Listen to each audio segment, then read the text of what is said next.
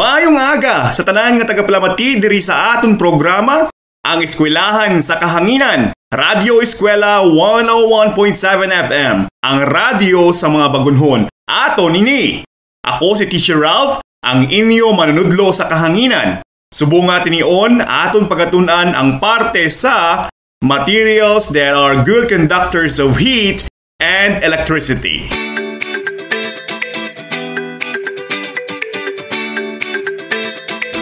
A scientific day to you, kids! Together, we will explore, discover, and find answers to the mysteries of the world through science. Are you excited? Let's go! And join me! Let's enter the kingdom where fun and exciting experiences are about to happen.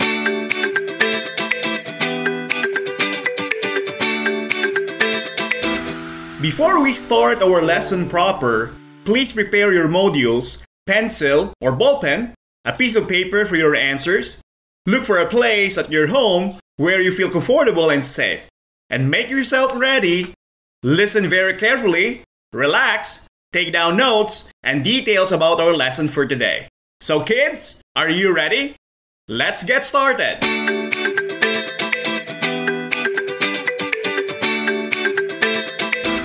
Please prepare your Module 2 in Science 5, Quarter 3, entitled Materials that are Good Conductors of Heat and Electricity. Proceed to the What's In part of your module, and today we are going to discuss and describe why some materials are good conductors of heat and electricity and identify insulator materials.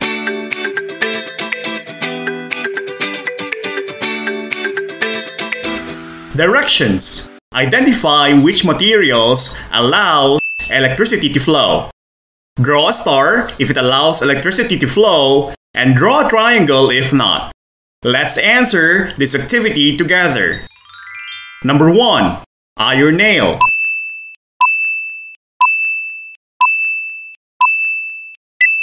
Number 2. Rubber.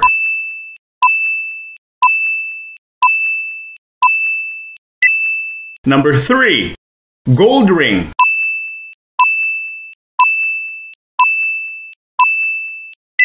Number 4. Cloth.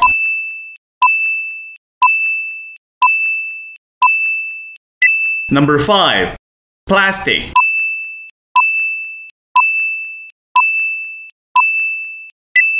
Are you done? Now let's check your answers. For number 1, does iron nail allows heat and electricity to pass through? That's right. The answer is a star. For number 2, rubber doesn't allow heat and electricity to pass through. So the answer is a triangle.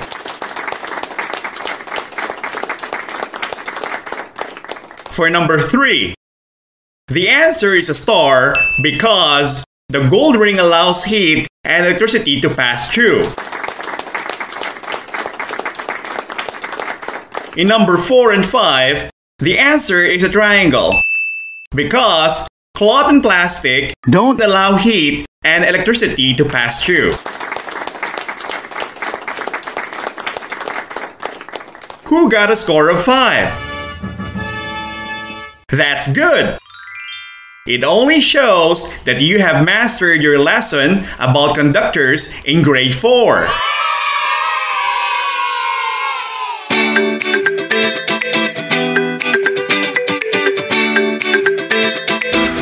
Let's proceed to the next part on the What's New activity of your module. On What's New activity, you are asked to pick out the materials that allow heat or electricity to pass through from the materials inside the box. Write the name of the objects on the space provided below. The objects inside the box are the following: scissors, glass bottles, metal coins, rulers, and thumbtacks.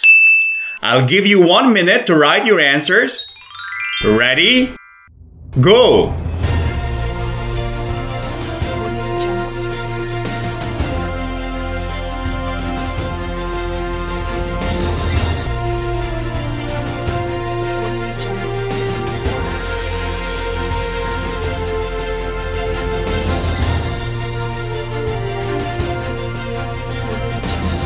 Now, let us check your answers.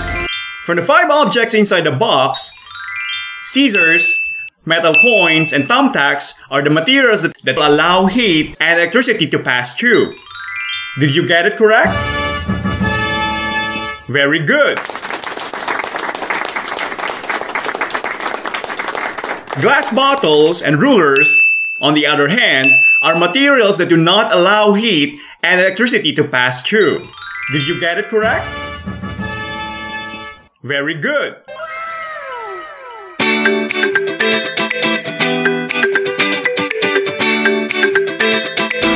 For our next activity, let us read the content of What Is It on page 7 of your modules. Let's read this together. Why are some materials good conductors of heat and electricity? Materials made of metals, silver, brass, steel, gold, and aluminum are very good conductors of heat and electricity. Conductor is any item or materials that allow charges to move easily and provide a path for energy to flow. When you are cooking, the energy transfer heat from stove to food must occur effectively. However, it is important that the handle does not get uncomfortably hot. Conduction is one way on how heat can be transferred to another material. Through conduction, materials will increase their temperature because the heat can easily flow in them. Cooking pans are made of metal because energy is passed easily and quickly between the particles in most metals. The way a material conducts heat depends on whether it is a solid, liquid, or gas. Gases are poor conductors of heat because their molecules are far apart, making it harder for them to collide with each other. This is needed in the transfer of heat. Solids conduct heat better than liquid and gases. However, some solids are better conductors of heat than other solids. Metal, copper, and silver are very good conductors than non-metal. On the paragraph that we had read, the word conductor, conduction, metals and non-metals, solid, liquid, and gas were highlighted to emphasize their meanings. Did you learn something from what you have read?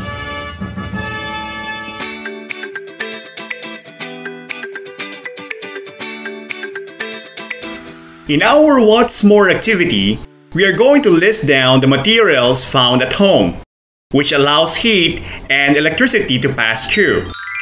Write your answers on your paper. Ready? Go!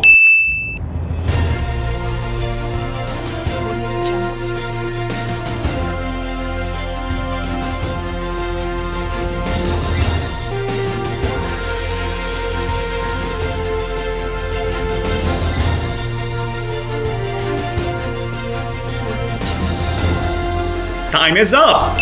What had you list down? So possible answers for this activity are spoon, knife, tin can, iron bars, and others. How many have list down 5 objects? Very good!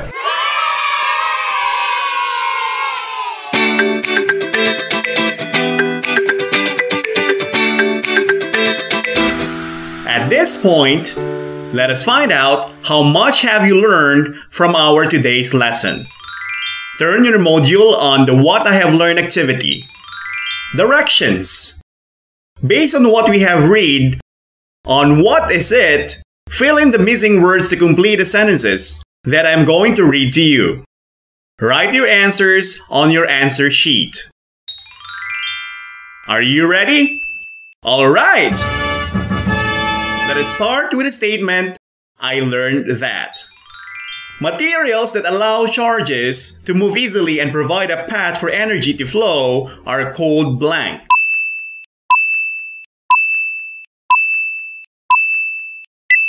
Blank is one way on how heat can be transferred to another material.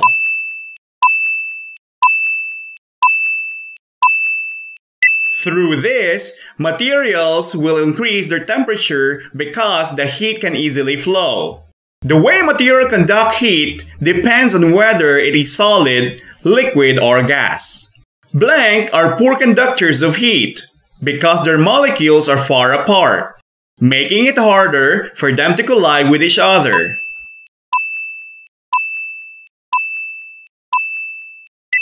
Solids conduct heat better than blank and blank.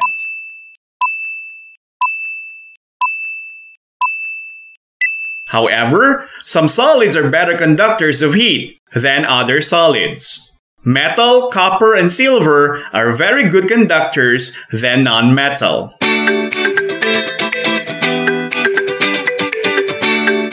So, what are the answers for our activity on what I have learned? For the first blank, the answer is conductor. Did you get it correct? Very good! For the next blank, the answer is conduction. Did you answer it correctly? Hooray! For the third blank, gas is the answer. Tap your shoulder if you got the correct answer. That's good! For the fourth and fifth blank, the answer is liquid and gas, interchangeably. Who got the perfect score? Very good! It only showed that you mastered our lesson for today.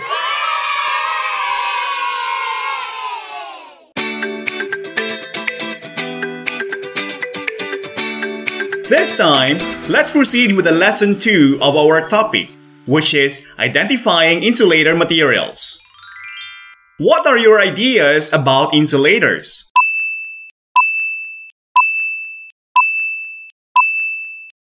Correct! They are materials that don't allow heat or electricity to flow. Can you give examples of insulators? Our first lesson talks about the conductors, the materials that allow heat and electricity to pass through. This time, let us discuss about insulator. To further develop our understanding about conductors, let's move on to the what's in part of your lesson 2. For the directions, identify the examples of conductors on the pictures. Write C on your answer sheet if it is a conductor, and I if it is not. Now kids, please refer to your module. Ready? Let us start. The pictures are the following. Number 1. Glass bottles.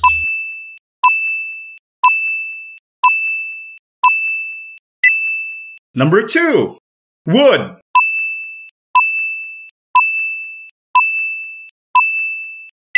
Number 3. Iron bars.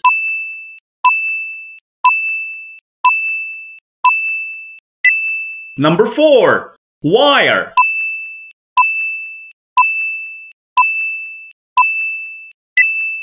Number 5. Cloth.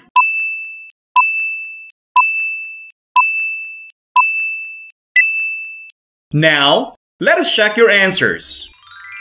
Here are the following answers.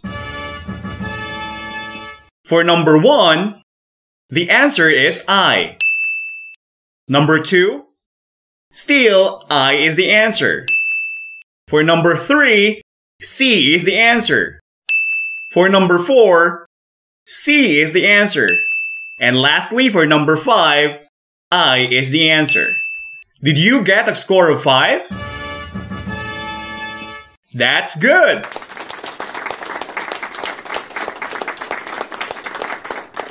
Now you have mastered the lesson about conductors. Our next activity is on the What's New part of your module. Let me read to you the directions. Read the sentences below, write true if it is correct, and write false if it is not. Write your answer on your answer sheet. First, all materials are considered conductors.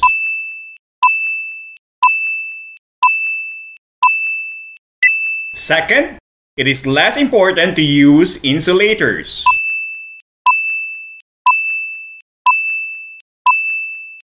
Third, materials that easily transfer heat or electricity are called insulators.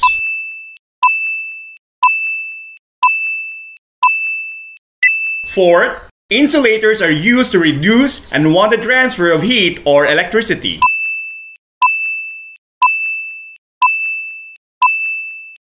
And fifth, non-metal like rubber is an example of an insulator.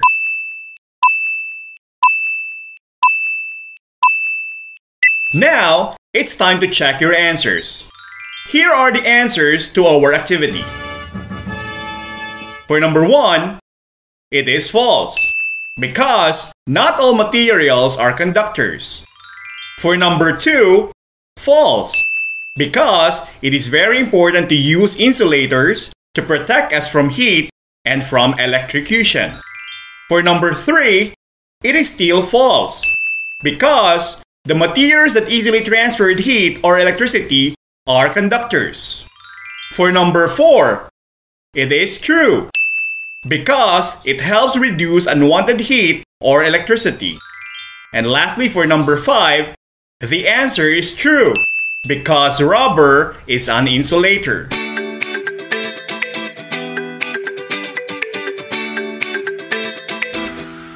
To know more about insulators, let us read the what is it part of our lesson. Let us read the paragraph together. Conductors are very useful to us. However, if it is not handled properly, it will cause danger to everyone. That's why we need protection to carry these things. We need insulators. Insulator is a material that does not allow heat or electricity to flow. Buildings that are well insulated only need less energy for heating. Some buildings use insulators such as fiberglass in their walls or roofs. It traps the air, thus slowing the transfer of heat. Some examples of insulator are plastics, rubber, glass, wood, and cloth. Copper wires are covered with plastic tubing to avoid electrical shock. When we cook, we use to cover our hands with a pot holder or cloth so that heat will not transfer into our hands. Remember that electricity is very dangerous. Always keep in mind to never touch objects where electricity flows when your hands are wet to avoid electrocution. Did you understand more about insulators after reading the paragraph? What are the examples of insulators?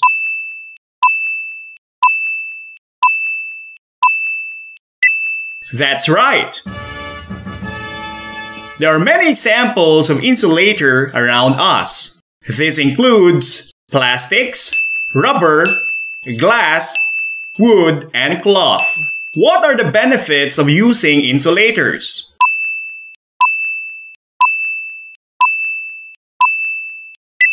Correct!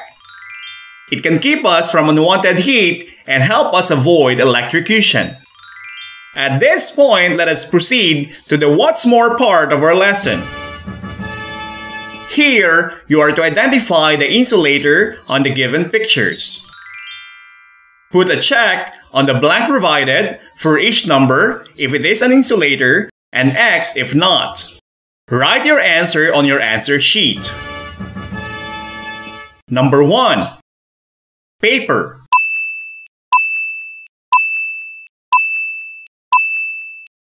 Number 2. Rubber.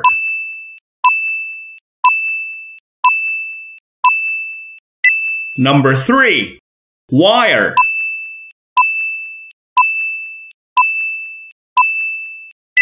Number 4. Coins.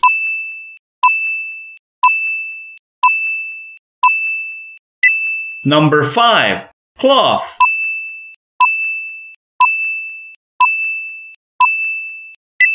Let us check your answers. The answers are the following. The answer for number 1 is check. For number 2, still check. The answer for number 3 is X. For number 4 is X. And for number 5 is check. Did everyone got it correct? Congratulations!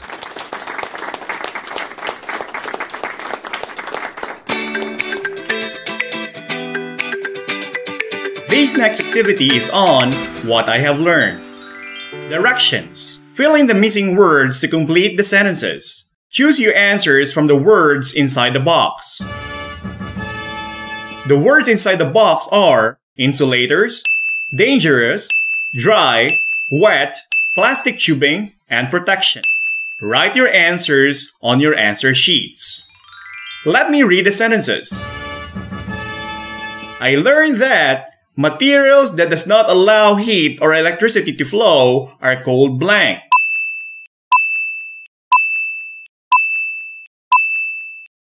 Some examples of insulators are plastics, rubber, glass, wood, and cloth. Copper wires are covered with blank to avoid electrical shock.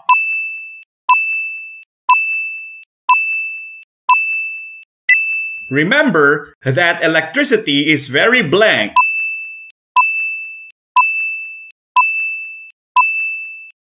Always keep in mind to never touch anything electrical when your hands are blank.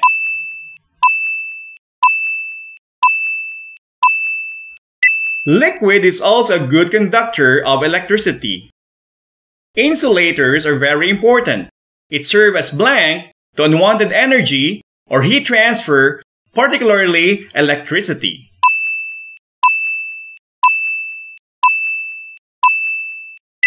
Here are the answers for what I have learned activity. First, insulator. Next, plastic tubing. Then, dangerous. Followed by wet. And lastly, protection. Give yourselves 5 claps if you got the correct answers.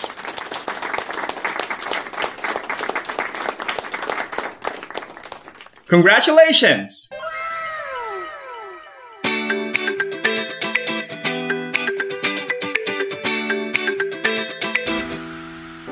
Based on what you have learned, let us answer the What I Can Do activity. Directions.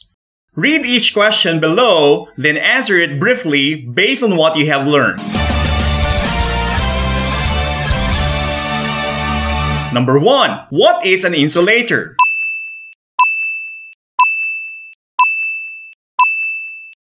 Number 2. What are the other examples of insulators? Give at least 3 examples.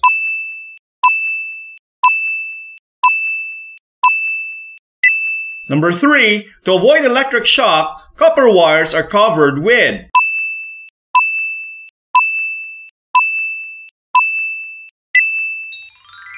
So what are the answers for our activity? Number 1. An insulator is a material which do not allow heat or electricity to flow. Number 2. The answers can be plastic, rubbers, wood, cloth, glass, and others. Number 3. The answer is plastic tubing. Give yourselves 5 claps if you got the correct answers.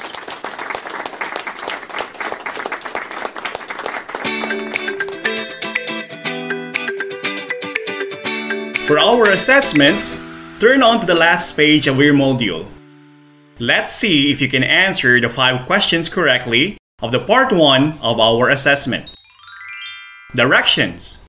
Fill in the blanks with the correct word to complete the meaning of each given statement. Choose your answer from the words inside the box. Directions. Fill in the blanks with the correct word to complete the meaning of each given statement. Choose your answer from the words inside the box. The words inside the box are gas, conductors, liquid, metal, and conduction. Write your answers on your answer sheet. Let's read the items. Number 1. Blank is the way where heat transfers from one material to another.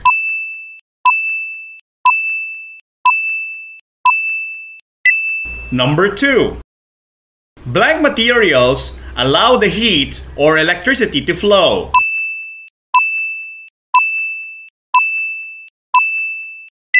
Number 3.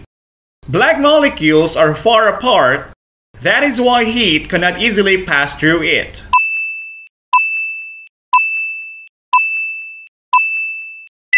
Number 4. Blank are very good conductors of heat than non-metal objects.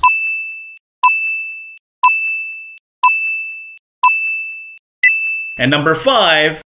Solids conduct heat better than blank and blank.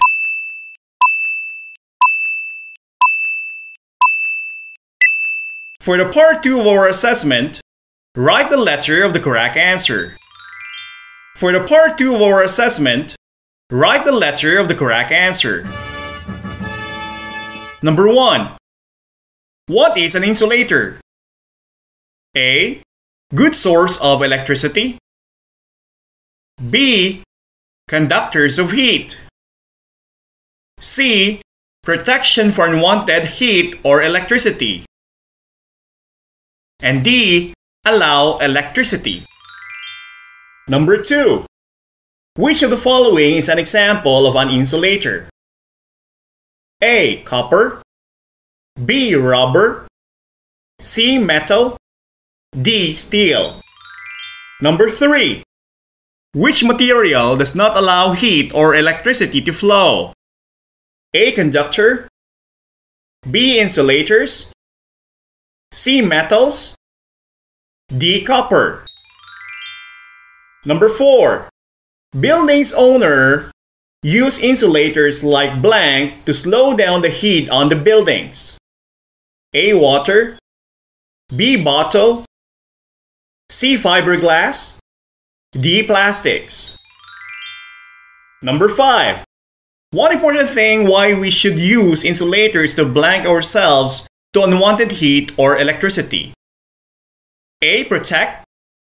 B. Be more powerful.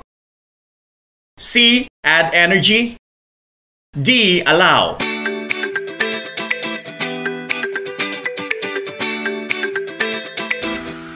That ends our lesson for today. Make sure to answer your assessment.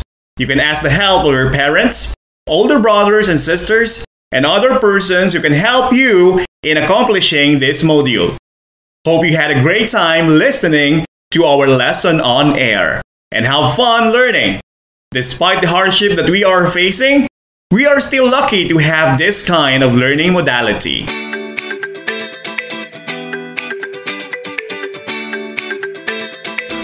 Isa na naman kamabilungahon nga oras ang ato natapos sa pagtuon sa Science 5. Ini nga pagpalayag gindihon nanday Ralph Ares Torres ang tingog sa likod sini nga hilikoton. Aton man ginapanginbulahan ang mga tagsulat sini nga leksyon nga nanday Esther I. Posadas kag Charis C. Dormido nga naghalin sa B. Araneta Elementary School kag Dr. A.R. Shan Elementary School. Kag sa aton technical side, Angelo Alvarez sang Ramon Torres National High School, Senior High School. Ini ginapangunahan ni Dr. Maria Ana C. Ebon, Education Program Supervisor 1 in Science. Tubtub sa liwat, ini ang inyong tagapagpalayag sa kahanginan. Dere sa Radyo Eskwela 101.7 FM, ang radyo sa mga bagunhon, aton ini.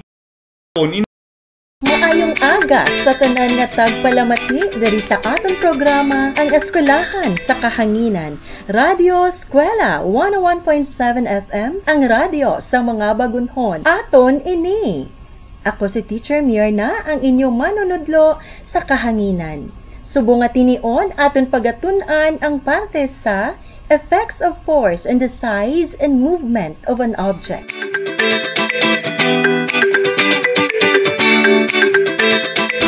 A scientific day to you kids. Together, we will explore, discover, and find answers to the mysteries of the world through science. Are you excited? Let's go and join me. Let's enter the kingdom where fun and exciting experiences are about to happen.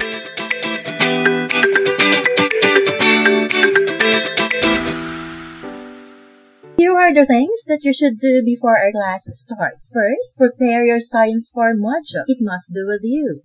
Ready your pencil, ballpen, notebook, and blank sheets. Next, find a toy car and a spring balance. If none, you could use a garter as an alternative.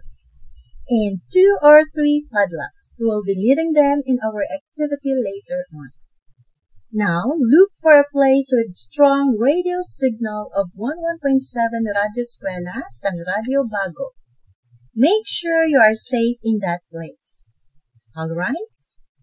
Finally, the most important is that you should listen to me all throughout the duration of this class, like a sheep who listens to his master. Ready? Now let us get started.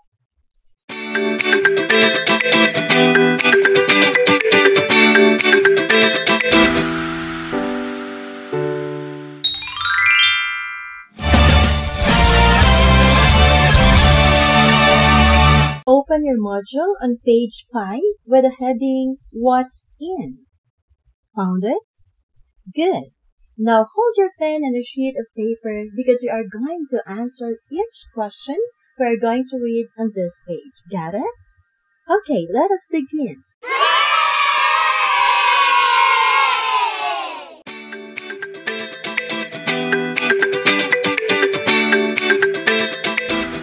Now, this is a true or false kind of test. Write true if the statement tells the truth and false if it is wrong. Easy, right? For the direction, write whether the following statement is true or false. Again, write whether the following statement is true or false. Number 1. When a force is applied in a non-rigid object, a change does not occur. Number 1. When a force is applied in a non-rigid object, a change does not occur.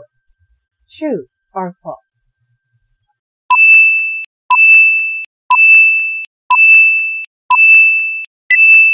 Number 2. Force need to be applied in a moving object either to stop it or to slow down the object. Number 2. Force need to be applied in a moving object either to stop it or to slow down the object. True or false?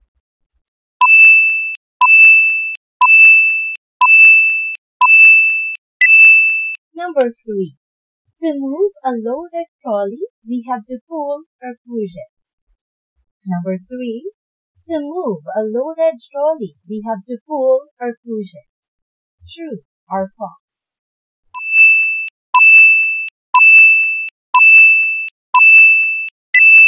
Number 4. A man does not use a force to move a stationary lawn mower. Number 4. A man does not use a force to move a stationary lawn mower.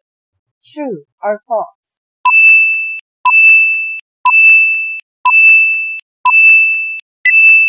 Number 5. The size of an object can be changed by applying force. Number 5. The size of an object can be changed by applying force. True or false?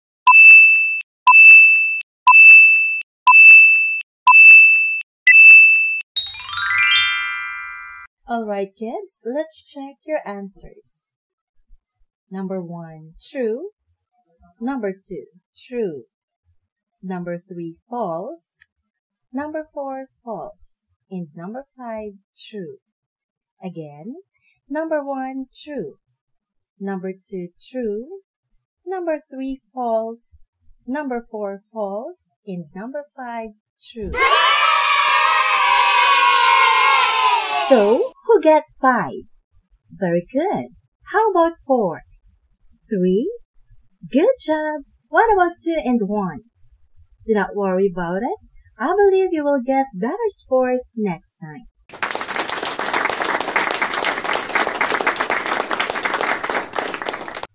Let us proceed to our new lesson, which is about force and motion, effects of force on the size and movement of an object.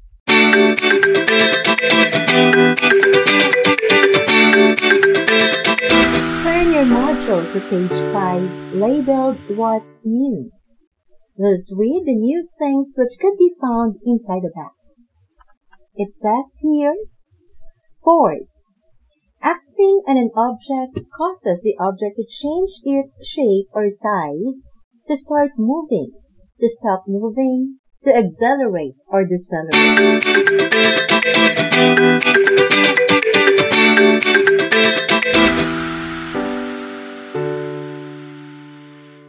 And here are the effects of force.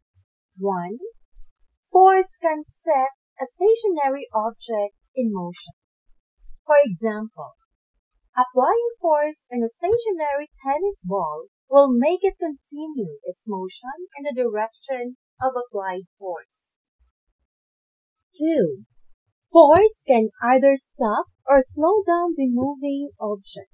For example, the moving ball can be stopped by applying external force. 3.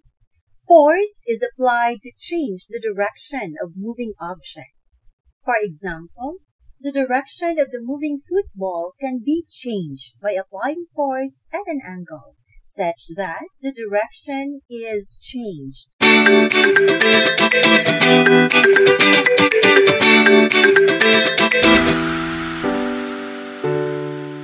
The following are the lesson guide and the effect of force to the movement of objects, which in this case is a toy car.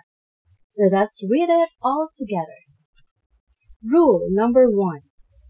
The stronger the force exerted, the farther the toy car travels. Rule number 2. The stronger the force, the faster the toy car travels. Rule number 3. The weaker the force exerted, the nearer the toy car travels. Rule number 4. The weaker the force, the slower the toy car travels. Rule number 5.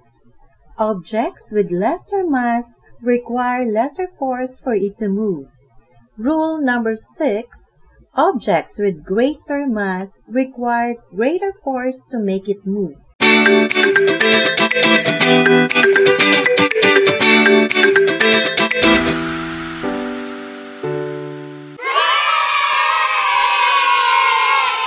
And now, here are some examples of the effects of force.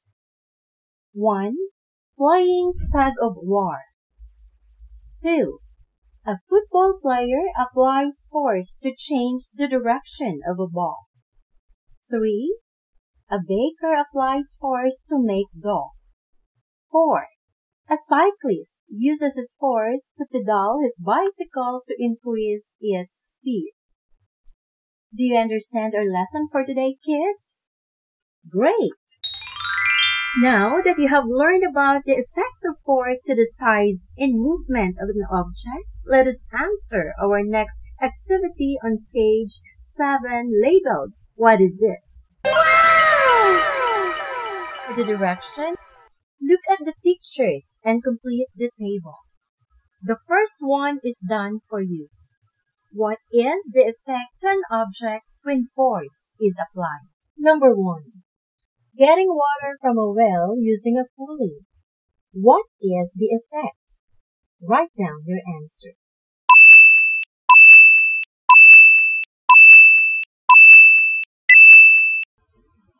Okay, the answer is pulling the rope causes the pail with water to move up. Number 2. Picture number 2 shows a game of volleyball, right? What happens when a ball gets blocked?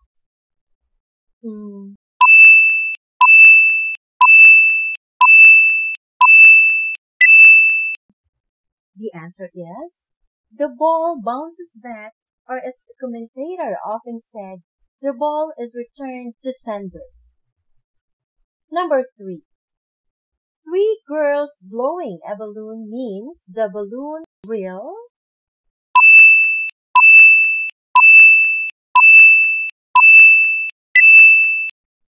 The answer is, yes, it will simply get bigger and bigger and will even explode if too much air is given. You're great, kids! You're amazing! Let's go down to what's more. This time, get your toy car, spring balance, or a garter and padlocks. For the direction, do the activity inside the chart, then fill it out. You may do this outside. There are 2 columns in this activity. The first column is what you're supposed to do, and the second column is what happened.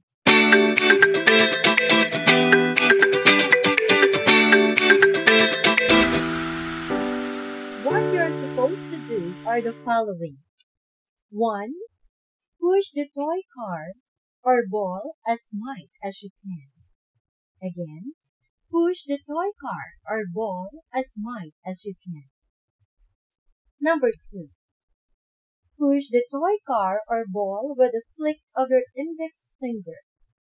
Number 2. Push the toy car or ball with a flick of your index finger. Number 3. Using a spring balance, place 1 padlock. Add another padlock, then another one. These are the activities that you will have to answer in what happened. Again, number 3. Using a spring balance, place 1 padlock. Add another padlock, then another one. These are the activities that you will have to answer in what happened. And now, kids, we will answer the second column. Are you ready? Let us start. What do you observe when you push the toy car or ball as might as you can?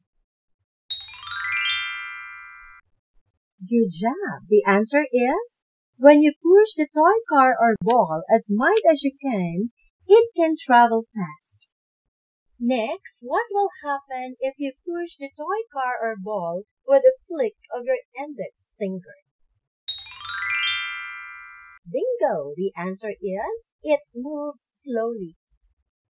And the last activity using a spring balance. You placed 1 padlock, added another padlock, then another. What will happen? Awesome! The answer is, the padlock pulled the spring balance downward.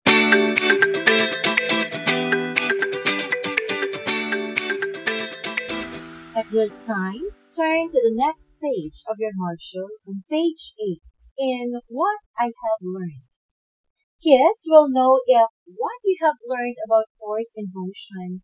Let us read the paragraph and we will answer the blank. Kids, are you ready? Let us start.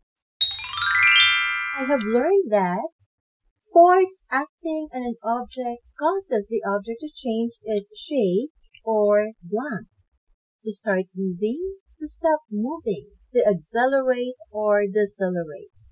When there's the blank between 2 objects, they exert a force on each other. These exerted forces are equal in size but opposite in direction.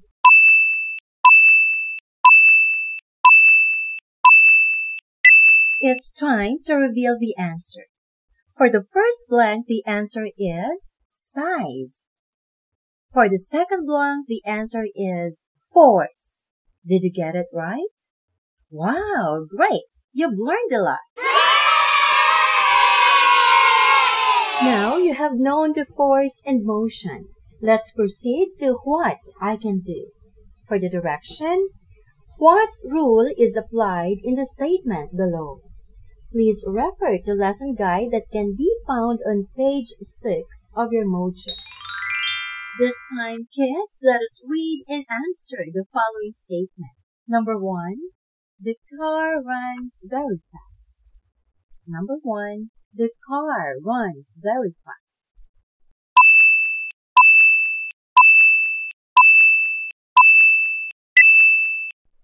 Number 2, it took 15 boys to move the big rock. Number 2, it took 15 boys to move the big rock.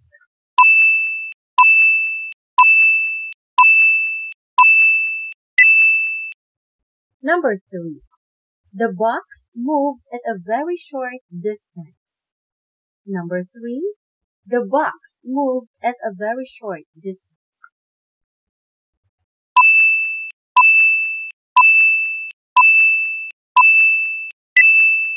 Number 4, the tennis ball rolled very far from the court. Number 4, the tennis ball rolled very far from the court.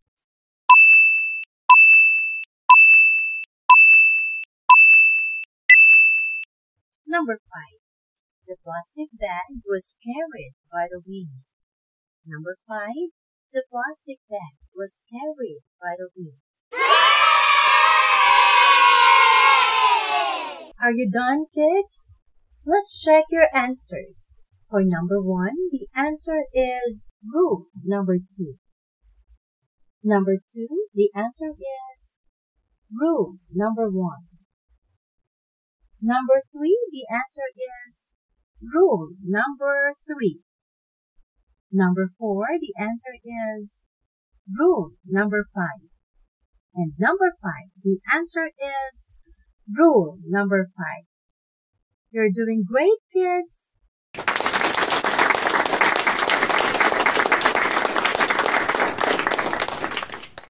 At this point, please turn your activity sheet on page 9 and answer the assessment. For the direction, fill in the missing words. Choose your answer inside the box. Here are the words inside the box.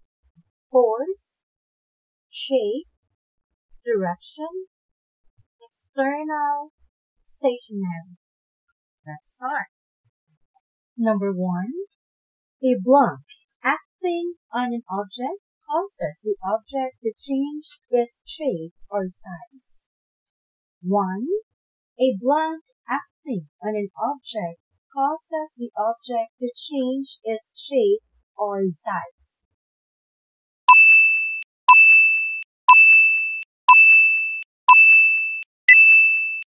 The answer is 4. Good job.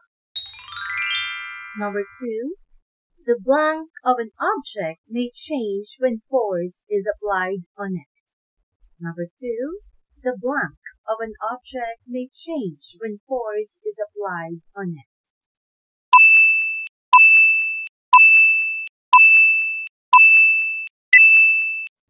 The answer is shape. Perfect.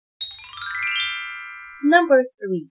Applying force on a stationary volleyball will continue its motion in the blank of applied force.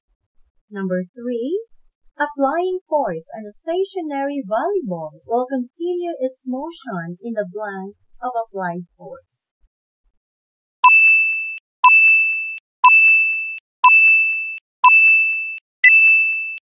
The answer is direction. Great! You got it right. Number 4. The moving object can be stopped by applying blank force. Number 4. The moving object can be stopped by applying blank force.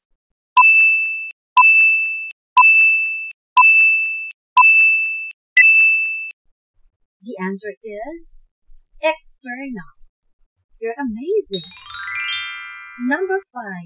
Based on the picture above, force can change the blank of an object. Number 5. Based on the picture above, force can change the blank of an object.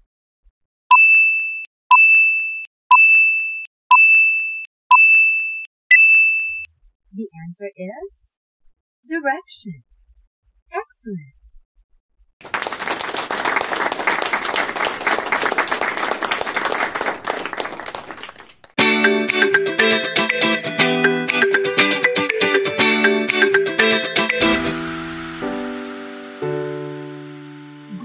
luck, kids! You have successfully completed the learning module week 2. It's another wonderful day of teaching and learning experience. I am glad to be of help to you.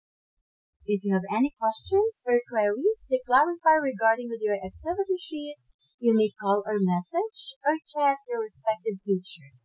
Learning in this new normal setup is still fun, right, kids?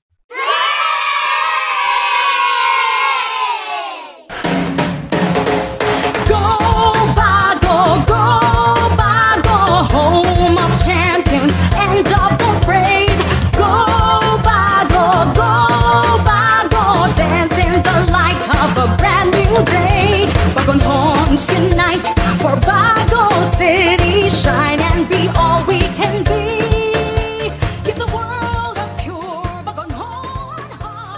Go Bago. Isa na naman ka mabinungahon nga oras ang ato natapos pagtuon sa Science 4. Hindi nga magpalayag, hindi hon nanday near na Defalio. Ang tingog sa likod sini nga helikopter. Aton man ginapangimulahan ang mga tagsulat sini nga leksyon nga nanday Geraldine M. Magbanwa, Amado P. Ramirez III, nga nagaling sa AM Espinos Elementary School, ag Neresa Baluyo nga nagaling sa Ailo Pasan Elementary School, kag sa atong technical side, Angelo Alvarez, sa Ramon Torres National High School, Senior High School.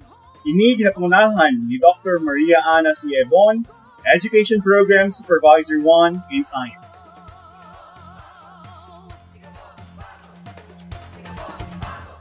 Pagtub sa liwat, ini ang inyong tagpalayag sa kahanginan, Mierna Di Palio, diri sa Radyo Eskwela, 101.7 FM, ang radyo sa mga baguntong. Aton ini.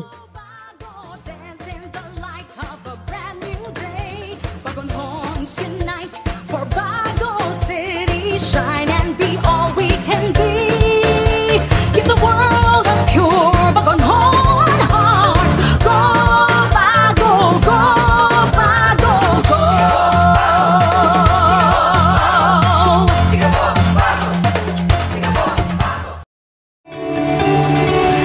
Ang Pilipinas nahamtang sa Southeast Asia kung sa diin sa kanluran lang ini sang Pacific Ocean. Ang kadagatan kung sa diin nagaporma ang mga bagyo. Among ina masami ginaagyan ka bagyo ang aton pungsod.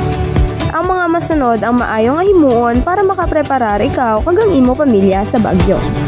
Una, anadon ang mamati sa balita kag dumdumon gid ang mga paandam.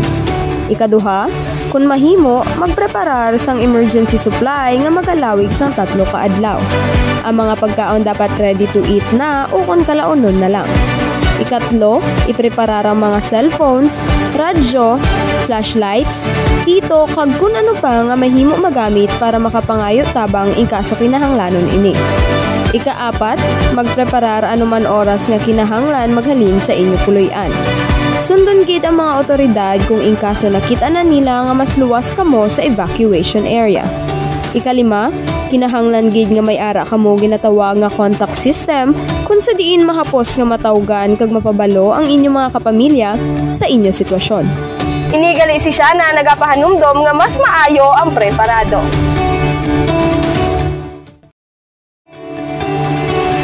Ang isla sang Negros may ara nga tanyag nga bulkan, ang Kanlaon. O galing ini nga makabig nga aktibo nga bulkan, amo ina nga balantayan man ini. Tandaan ta permi nga kung ang bulkan magalupok, amo ini ang posible nga matabo. Ang mga supply katubi mahimo nga makontaminar. Amoy na mas maayo kung may preparado kita nga tubig ilimnon kag pagkaon nga magadugay sang 3 ka adlaw. Makaguba ini sa mga di makina nga makagamitan kasubong sa mga salakyan. Amo ina nga mas mabudlay ang transportasyon sa ina nga rason nagakadapat gid ang pag-evacuate sang temprano kung ginmando na sang aton nga gobyerno. Tungod man sa abo nga ginabuga ka bulkan, kabudlay na sang ginatawag na visibility o kung ang aton pagkakita sang dalanon. Likawan gid ang mga biyahe kung matabo ini, kay bisan ang abo sini delikado man mahaklo. Mahimo makairitar sa mata, ilong, tutunan kag baga ang abo sini. Hindi ini mapunggan sang surgical o kung cloth mask lang. Amo ina mas maayo ang N95 mask kontra diri o kung mabasa sang bimpo kag ipanabon sa aton ilong kag bibig. Gamitan man gugos ang mga mata. Inigali si Athena, nagahambal malikawan ang disgrasya kung alerto ka. Mas maayo ang preparado.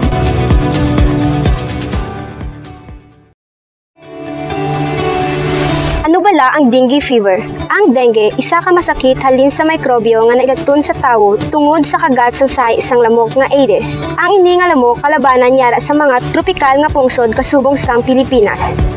Ang dengue hindi may laton direkta sa tawo sa isig niya katawo. Ang lamok lang gid nga Aedes ang nagadala sini. Amo ina nga dapat hindi ta pagpadamuon ang ini nga lamok. Kay nahibaluan naton nga ang mga lamok nga ini nagapangitlog sa bisan diin nga ginapunduhan ka tubig. Mahimo nga hindi ta sila pagaan sang pangitlogan. Pakayon ang mga butang nga mahimo tipunan kag punduhan tubig ulan. Ang mga balde naman ukon galon sang tubig dapat mayara sang takop. Usisaon gid ang mga butang nga mahimo maipunan ka tubig kasubong sang mga guma. Ang mga simptomas kung posible ka may dengue amo ang taas nga hilanat, puwerte nga panalakit ka ulo kag talawasan, pagsuka, pagsakit sa mga mata, kag may pula-pula nga butlig sa panit. Magpukonsulta gid gilayon sa doktor kung matiyag mo mayara ka na sang dengue. Paano ta naman maprotektahan ang aton mga kaugalingon? Mamahid sa panit sa mga mosquito repellent lotions. Magsuksok sang malaba nga mga panapton, butangan gid mga screen ang bintana kag bertahan para mabudlayan makasulod sa panimalay ang lamok. Magamit man sang muskotiro kon kinahanglan. Inigali si Samantha, nagapadumdum, mas maayo ang preparado.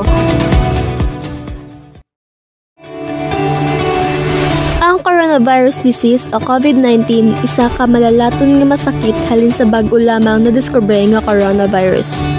Ang masakit makalaton paagi sa mga droplets nga halin sa tawo nga may ara sa ini nga virus sa iya nga pag-ubo, pagpanghatsing o pagbuga ginhawa. Ini nga mga droplets hirayo nagatupa sa salog o kung sa mga lain-lain nga mga kagamitan. Maago mo ang virus kung lapit ikaw sa tawo nga infected sini o kung hikapal mo ang mga lugar nga natupan sang iya droplets. Kag napuso mo sa imo mata, hihikap sa baba o kung sa ilong kay ini ang mga buho nga ginasudlan sa nasambit nga virus. Amo ina nga dapat maintainahon gid naton ang minimum nga 2 ka metro nga hitad sa iban, pag-usar face mask kag face shield, kag masami nga pagpaninlo sa mga kamot. Pabakudon taman ang aton resistensya. Inigali si Rachel, tandaan ta perme, mas maayo ang preparado.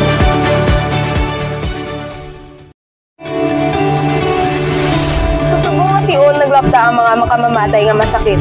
Pero kabalo-bala kamo nga madamong masakit ang mahimo likawan sang matinlo nga mga kamot.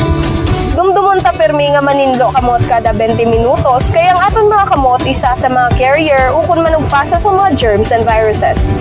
May 8 steps ang proper hand washing. Una, bason ang mga kamot sang matinlo nga tubig. Ikaduha, kuskuson ang isa-isa ka mga tudlo kag sa tunga sang duha ka tudlo. Ikatlo, kuskuson ang likod naman sang palad kag ang mga tudlo kag tunga sang duha ka tudlo. Ikapat, kuskuson ang duha ka kamalagko. Ikalima, kuskuson man ang likod sang mga tudlo. Ikaanom, kuskuson ang mga kuko. Ikapito, kuskuson ang nasa gawi sang pulso. Ikawalo, pamalhon ng kamot gamit ang matinlo nga pantrapo. Mas mayo kung magdugay 20 segundos ang paghugas naton sang aton mga kamot. Pero kung hinali alang-alang ang maghugas, mayo man ang magamit alcohol-based hand sanitizer. Inigali si siya na nagapahanumdom nga mas maayo ang preparado. De Luna, Present! Herrera, Present! Valera, Present! Handa ba tayo sa school year 2020? Present! Ngayong taon, ang edukasyon tuloy pa rin. Sa tulong ng DepEd, mga guro at mga magulang, ang handang isip, handa bukas. Tuloy-tuloy ang pag-aaral. May mga lessons para sa iba't ibang antas. Sa government TV, maging sa radyo. Mahalagang ligtas ang ating mga estudyante at guro. Kaya kahit nasa bahay, tuloy ang edukasyon. Kung tulong-tulong, may paraan, may aralan. Handang isip, handa bukas. Bisitahin ang DepEd Philippines sa Facebook at ang deped.gov.ph.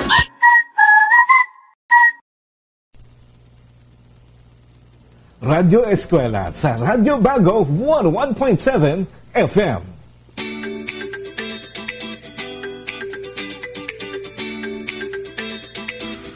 Maayong aga sa tanan nga tagpalamati diri sa aton programa. ang eskwelahan sa kahanginan, Radyo Eskwela 101.7 FM, ang radyo sa mga bagunhon. Aton ini.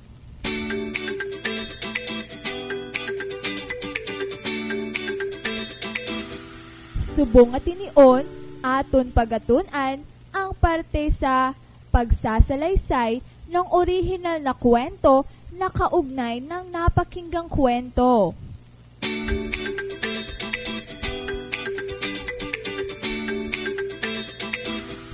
Isang maaliwalas na umaga sa mga mahal naming magulang at mag-aaral sa unang baitang. Masaya kaming makakasama namin kayo sa kalating oras ng talakayan ngayong umaga. Ako ang inyong lingkod, Teacher Ste. Kasama ko sina Teacher Rosie at Teacher Marichelle.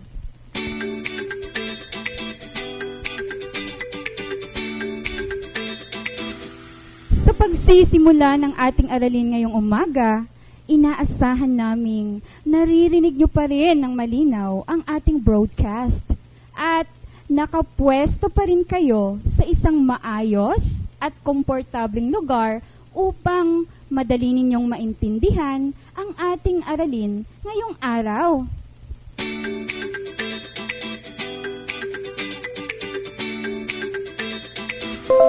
Mga bata, kunin na ang inyong module at ihanda ang mga papel at lapis dahil sama-sama nating kamtin ang bagong kaalaman.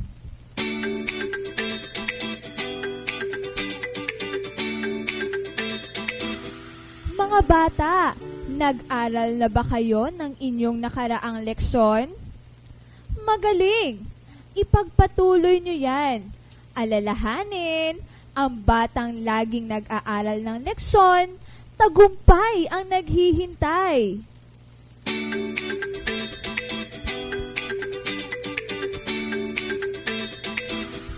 Mga bata, kung naalala ninyo, ano ang inyong pinag-aralan sa nakaraang leksyon? Tama! Ang pinag-aralan ninyo sa nakaraang leksyon ay tungkol sa pagbibigay ng susunod na mangyayari sa napakinggang kwento.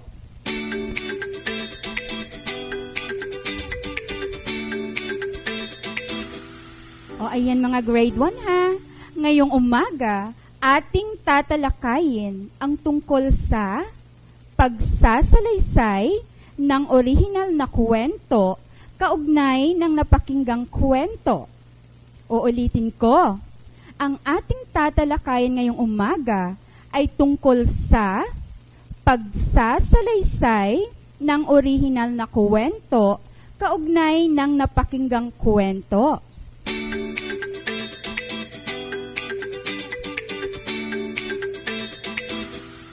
Nakahanda na ba ang inyong lapis at papel, mga bata?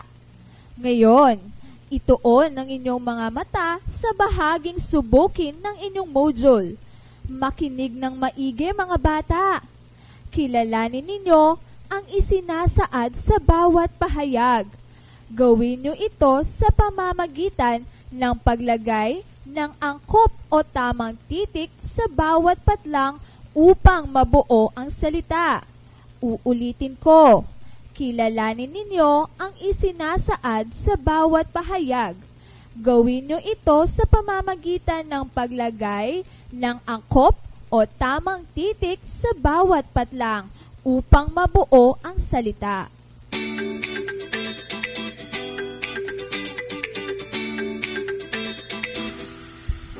Para sa unang tanong, ito ang unang binabanggit sa pagsasalaysay ng pinakinggang kwento.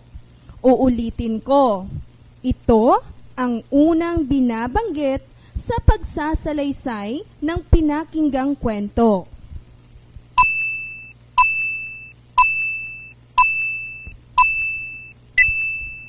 Tama!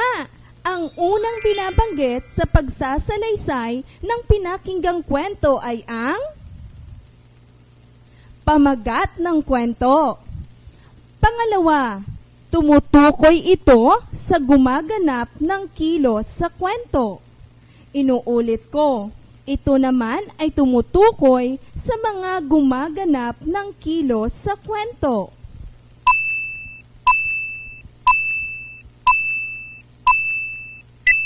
Ang galing! Tauhan ang tawag sa mga gumaganap ng kilos sa kwento. Pangatlong bilang, mga bata. Ito ay tumutukoy sa pinakahuling bahagi ng kwento. Uulitin ko ha. Ito ay tumutukoy sa pinakahuling bahagi ng kwento.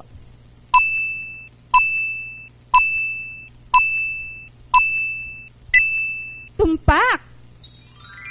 Wakas ang tawag sa pinakahuling bahagi ng kwento. Ang gagaling naman ng mga mag-aaral sa unang baitang. Alam kong nakuha nyo ang mga tamang kasagutan.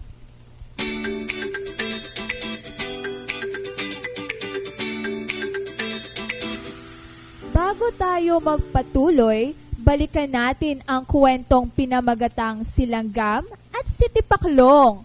Narinig nyo na ba ang kwentong ito? Makinig ng mabuti at isasalaysay naming muli ang kwento ni Langgam at Tipaklong.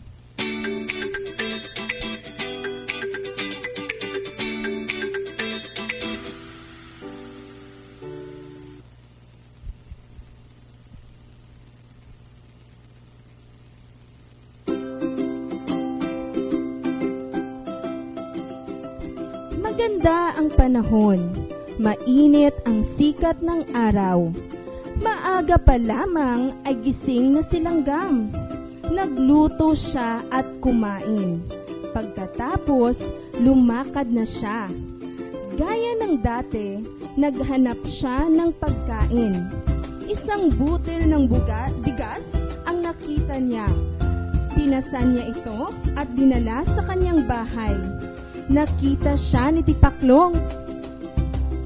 Magandang umaga, kaibigang Langgam. Bati ni Tipaklong. Kaibigat ng iyong dala. Bakit ba wala kang ginawa kundi maghanap at mag-ipon ng pagkain? Oo nga, nag-iipon ako ng pagkain habang maganda ang panahon. Sagot ni Langgam.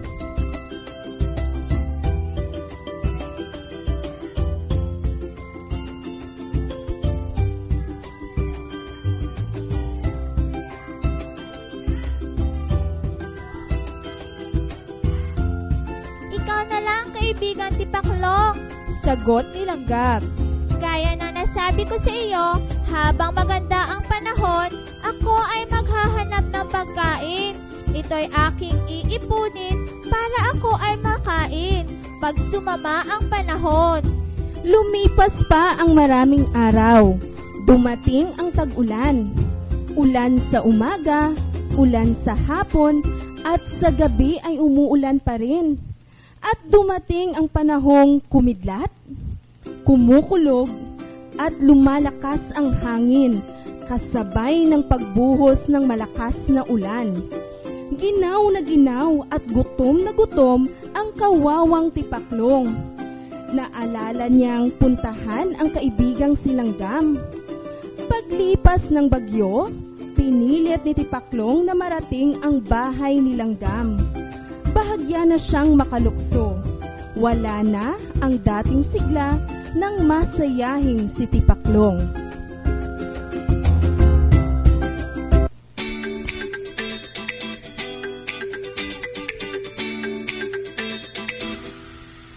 Ayan mga bata, muli ninyong narinig ang kwento ni Langgam at Tipaklong. Buksan ang inyong module sa bahaging balikan. Iguhit ninyo sa loob ng kahon ang inyong naalalang pangyayari sa kwento. Inuulit ko mga bata ha. Buksan ang inyong module sa bahaging balikan. Iguhit ninyo sa loob ng kahon ang inyong naalalang pangyayari sa kwento.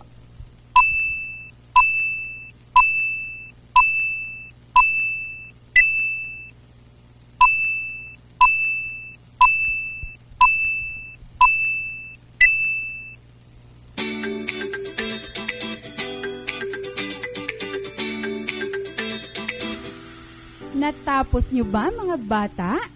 Naiguhit nyo ba ang mga naalala ninyo sa kwento? Kung hindi, pwede nyo namang tapusin yan at ipagpatuloy pagkatapos ng ating leksyon.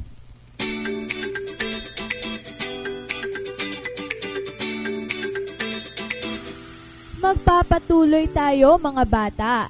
Narito ngayon sa bahaging tuklasin. Nakita nyo ba ang kwentong may pamagat na si Mernita? Makinig ng mabuti at babasahin sa inyo ni Teacher Ste ang kwentong ito. Habang kayo'y nakikinig, unawaing mabuti para masagot nyo ng wasto ang mga katanungang kasunod.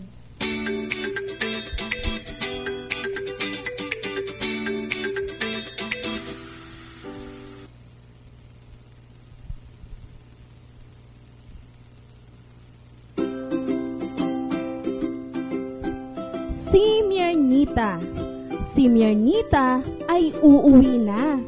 Siya ay namasyal sa Canada. Marami ang bagahe na dala niya.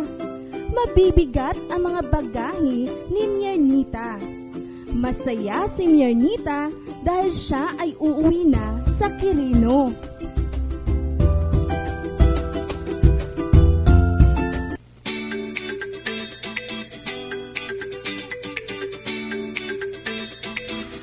Gusto nyo bang basahin muli ang kwento? Sige, basta sasabayan nyo si Teacher Rosie sa pagbabasa para lalo nyong maunawaan ito.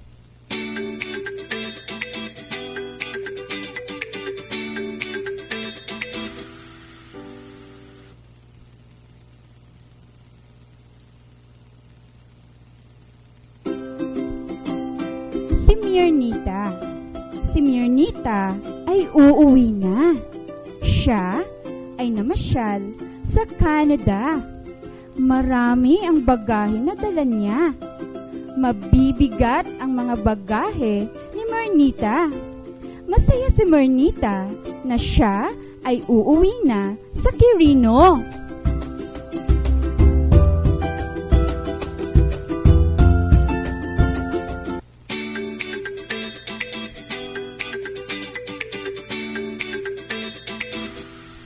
O diba mga bata? Mas lalo ninyong naunawaan ang kwento.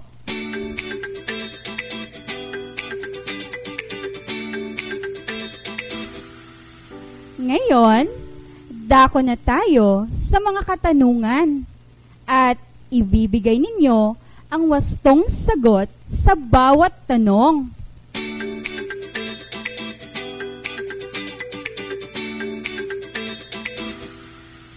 Para sa unang tanong, sino ang uuwi?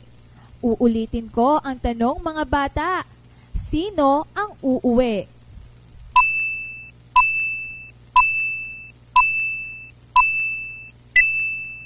Magaling! Ang uuwi ay si Mernita.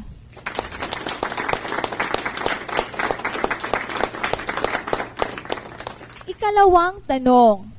Ano ang dala-dala ni Mernita? Inuulit ko. Ano ang dala-dala ni Mernita?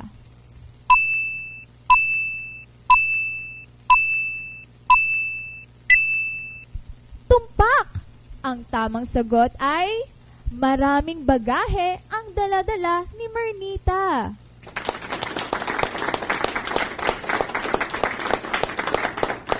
Para naman sa ikatlong katanungan, ano ang naramdaman ni Mernita na siya ay uuwi sa Quirino?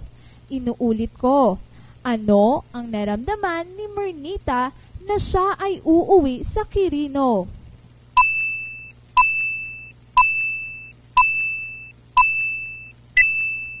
Tama! Masaya si Mernita na siya ay uuwi na sa Quirino.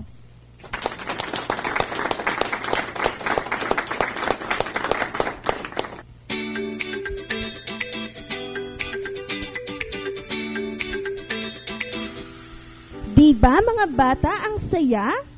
Pagkatapos makarinig ng kwento, ay nakakasagot kayo ng mga tungkol dito. Gusto nyo pa bang makarinig ng kwento, mga bata? Buksan ang inyong module sa pahinang Suriin. Unawaing mabuti ang kwento at pagkatapos isalaysay ninyo itong muli sa tulong ng mga katanungan na inyong sasagutin. Ang pamagat ng kwentong babasahin natin ay si Luna at Jeka, na babasahin sa inyo ni Teacher Rosie.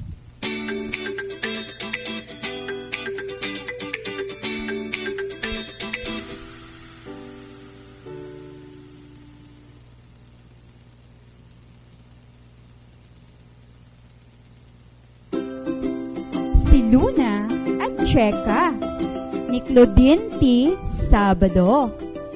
Magkaibigan sina Luna at Jeka. Isang araw, sila ay nag-away dahil sa isang manika. Naging malungkot silang dalawa dahil mahal nila ang isa't isa. Naisip ni Luna na makipagbati na. Nagpunta siya sa bahay nila Jeka na may dalang hinog na mangga. Ipinagluto naman sila ng nanay ni Jeka ng masarap na lumi. At sa huli, ang magkaibigan ay nagbati na.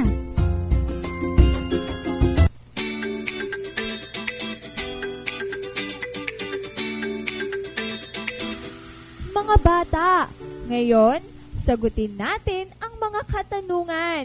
Handa na ba ang inyong mga papel at lapis? Babasahin ko sa inyo ang tanong, mga bata. Pagkatapos, sagutin niyo ito sa pamamagitan ng paglagay sa patlang ng tamang sagot. Titik lamang ng tamang sagot ang isulat sa inyong papel. Inuulit ko, babasahin ko sa inyo ang mga tanong. Pagkatapos, sagutin niyo ito sa pamamagitan ng paglagay sa patlang ng tamang sagot. Titik lamang ng tamang sagot ang isulat sa inyong papel.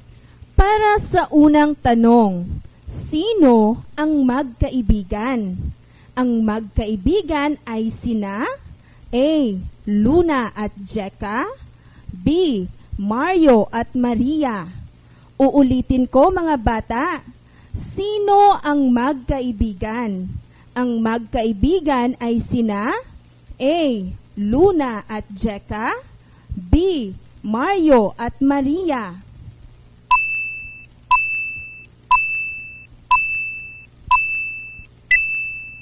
Ikalawang tanong, bakit sila nag-away? Sila ay nag-away dahil sa isang A. Tuta, B. Manika. Uulitin ko, mga bata. Bakit sila nag-away? Sila ay nag-away dahil sa isang A. Tuta, B. Manika.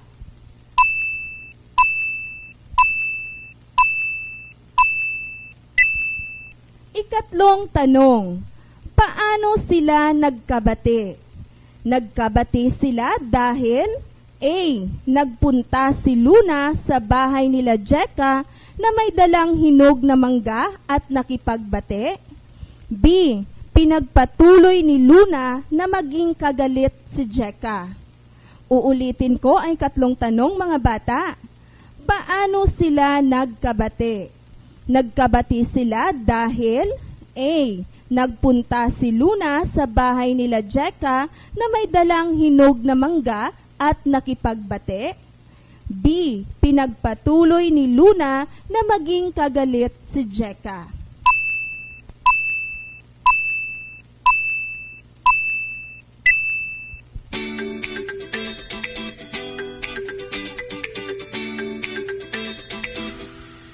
Mga bata, tingnan natin ngayon kung sino ang nakakuha ng tamang sagot.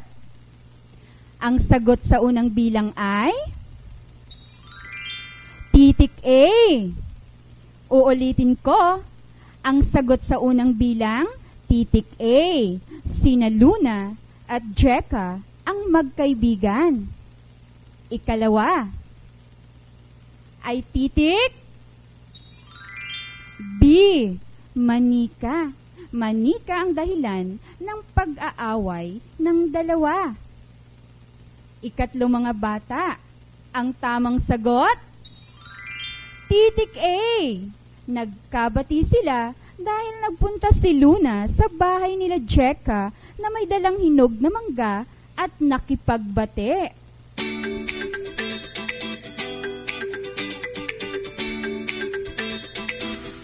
O mga bata, sino ang nakakuha ng 3 puntos? Magaling!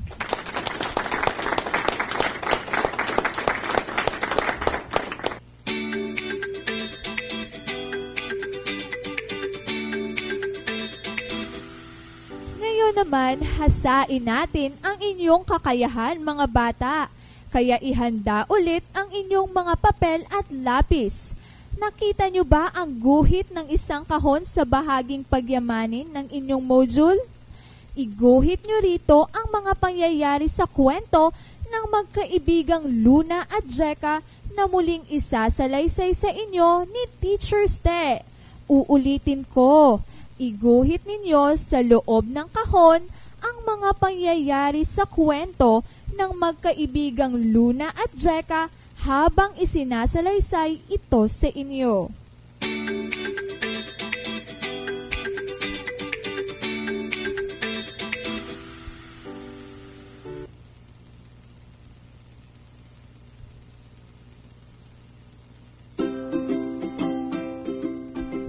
Simulan na natin mga bata. Magkaibigan sina Luna at Jeka. Isang araw, sila ay nag-away dahil sa isang manika. Naging malungkot silang dalawa dahil mahal nila ang isa't isa. Naisip ni Luna na makipagbati na. Nagpunta siya sa bahay nila Jeka na may dalang hinog na mangga. Ipinagluto naman sila ng nanay ni Jeka ng masarap na lumi. At sa huli, ang magkaibigan ay nagbati na.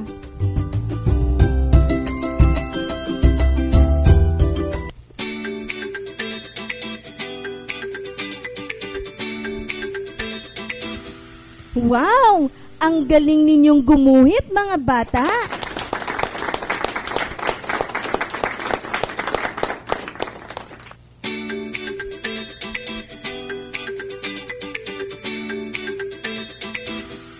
Mga bata, gaya ng nabanggit kanina, ang tatalakayin natin ay pagsasalaysay ng orihinal na kwento kaugnay ng napakinggang kwento. Laging isaisip na sa pagsasalaysay ng pinakinggang kwento, dapat ninyong basahin o pakinggan at unawain ng mabuti ang mga pangyayari sa kwento upang inyong masagot ang mga pangunahing katanungan.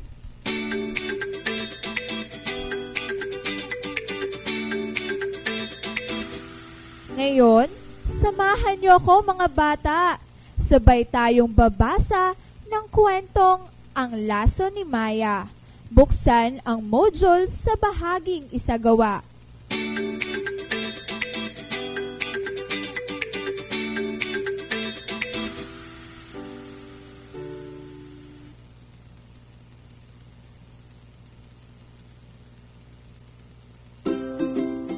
Ang Laso ni Maya. Si Maya ay may laso. Bigay ito ng kanyang lola Pina. Minsan, hiniram ito ni Seya. Napakaganda naman ang laso mo. Maaari ko pang mahiram? Wika ni Pina kay Maya. Oo, sige. Basta iingatan mo lang. Ang sabi naman ni Maya. Pumunta sa palaruan sina Maya at Pina. Masayang-masaya silang naglalaro kasama ang iba pa nilang mga kaibigan. Hindi napansin ni Pina na nahulog na pala ang lasong hiniram niya kay Maya.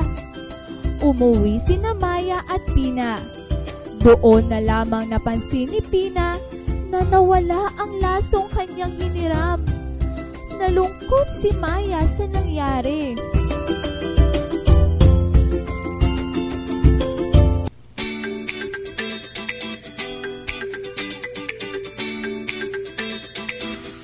Mga bata, narito na ang mga dapat ninyong gawin.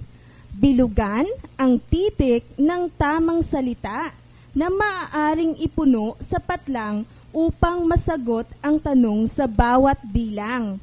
Uulitin ko, bilugan ang titik ng tamang salita na maaaring ipuno sapat lang upang masagot ang tanong sa bawat bilang. Mga bata, unang bilang.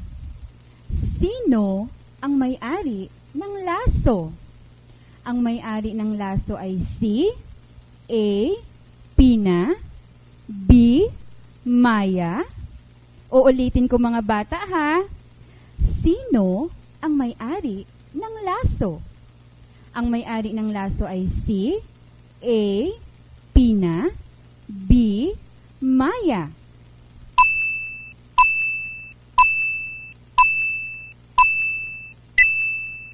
Mga bata, sasagutin din natin kaagad. Ang tamang sagot ay titik B, si Maya. O, ikalawang tanong. Sino ang humiram ng laso? Si A. Pina, B. Maya ang humiram ng laso. Uulitin ko ha. Sino ang humiram ng laso? Si A. Pina, B. Maya ang humiram ng laso.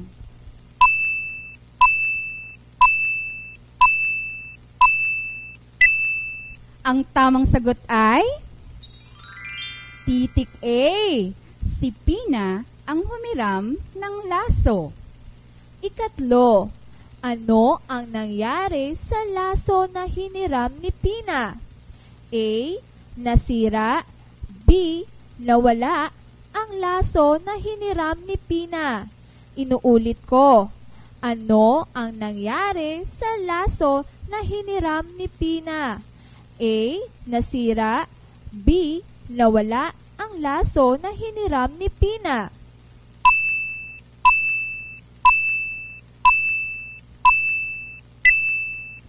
Ang tamang sagot ay titik B. Nawala ang laso na hiniram ni Pina. Ikaapat, ano ang naramdaman ni Maya sa nangyari? Si Maya ay A. Natuwa, B. Nalungkot. Ano ang naramdaman ni Maya sa nangyari? Si Maya ay A. Natuwa, B. Nalungkot.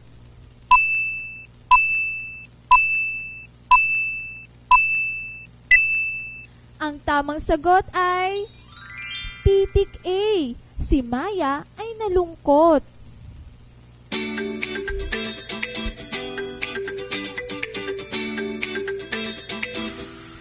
Nakuha ba ninyo ang lahat ng mga tamang sagot? Napakagaling naman ng mga mag-aaral sa unang baitang.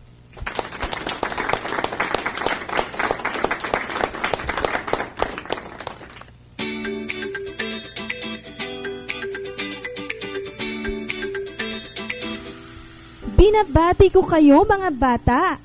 Narito na tayo ngayon sa bahaging tayahin. Tiyak kayang-kaya nyo na ang gawaing ito.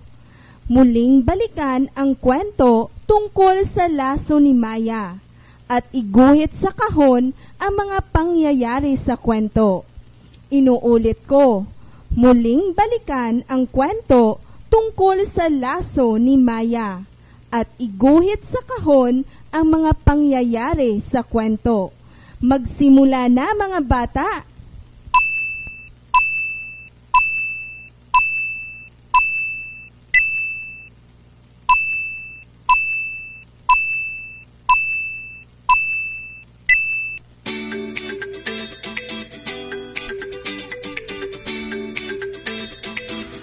Wow! Ang gagaling nyo namang gumuhit, mga bata. Lahat ba kayo'y nakatapos? Kung meron pang hindi nakatapos, maaari nyo itong ipagpatuloy mamaya upang maipasa sa inyong guro kasama ng inyong module.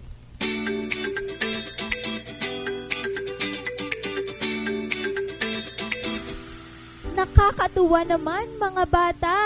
Marami na kayong nagawa at napag-aralan ngayong umaga. Kaya't tumutok pa rin kayo sa inyong mga radyo. Siguradong natutuwa sa inyo ang inyong mga magulang. Para naman sa panapos nating gawain, pakinggan ang kwentong Ang Batang Pasaway na isasalaysay sa inyo ni Teacher Ste. Pagkatapos, isalaysay muli ang kwento sa tulong ng mga tanong na inyong sasagutin.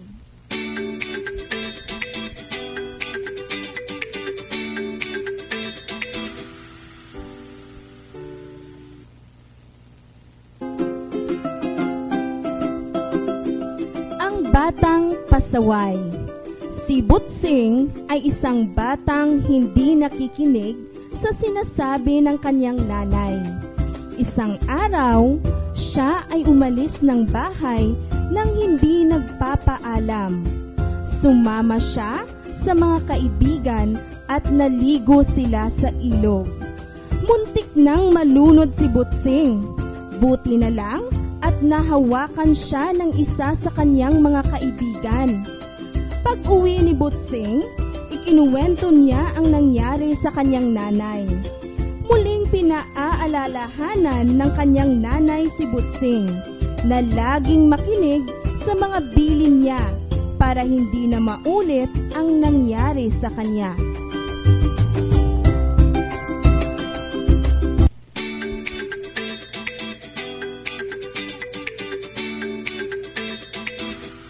Sumabay ba kayo sa pagbabasa, mga bata?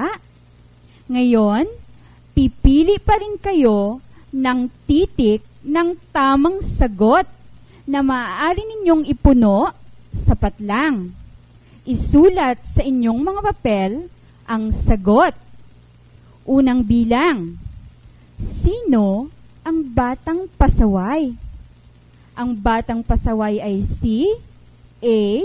Bibo, B. Botsing. Sino ang batang pasaway? Ang batang pasaway ay si A. Bibo, B. Botsing.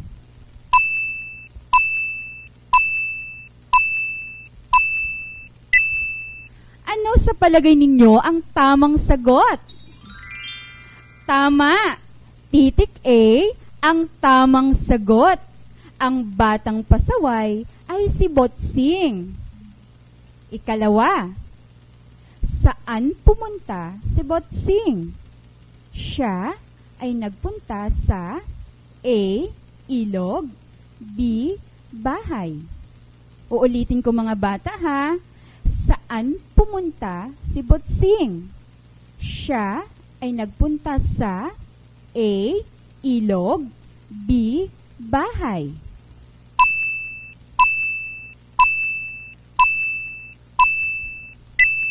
Ang sagot ay magaling. Titik A. Siya ay pumunta sa ilog. Para naman sa ikatlo, ano ang nangyari kay Butsing? Si Butsing ay A. Muntik nang malunod, B. Nahulog sa puno. Inuulit ko, mga bata, ha? Ano ang nangyari kay Butsing? Si Butsing ay A. Muntik nang malunod, B. Nahulog sa puno.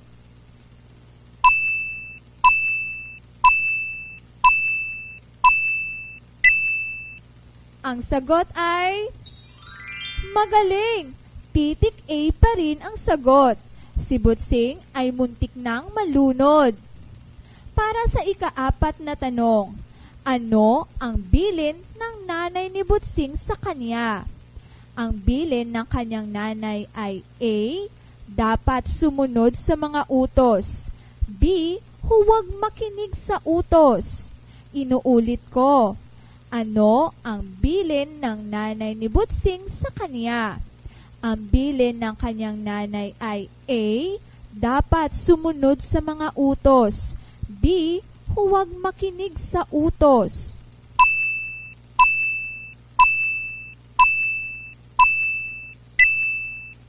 Ang tamang sagot ay titik A. Ang bilin ng kanyang nanay ay dapat sumunod sa mga utos.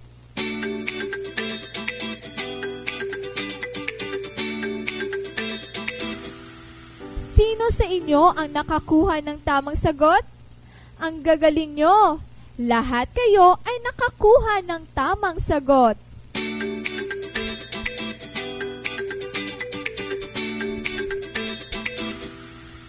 Umani na naman tayo ng mga kaalaman ngayong umaga. Iyan ay dahil sa inyong hangaring matuto, kaya patuloy lang mga mahal naming mga mag-aaral at magulang. Huwag mag-alala, sa mga kwentong inyong pinapakinggan at binabasa, gininto ang aral laging daladala. Ako si Teacher Ste, ang inyong lingkod, kasama sina Teacher Rosie at Teacher Marichelle. Pansamantalang nagpapaalam sa inyo hanggang sa muli naming pagbabalik. Mapayapang araw sa lahat.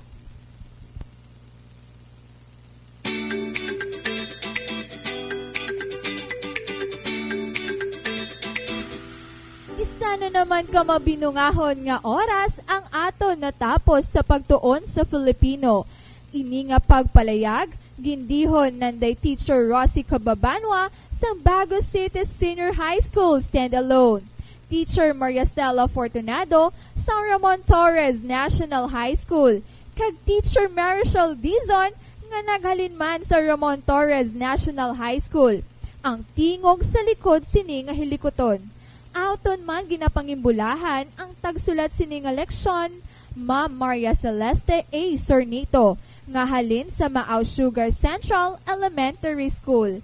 Pagsaludo man sa amon technical assistants, Engineer Lance Robert Legario, Sir Ronald Dulman, kag Sir Brian Carbonilla.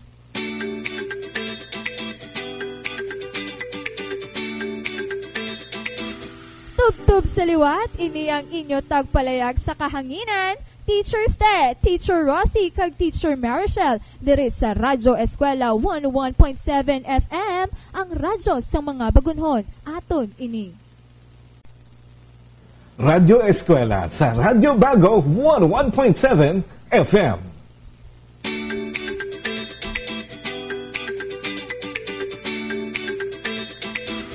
Maayong aga sa tanan nga tagpalamati diri sa aton programa, ang Eskwelahan sa Kahanginan, Radyo Eskwela 101.7 FM, ang radyo sa mga bagunhon. Aton ini.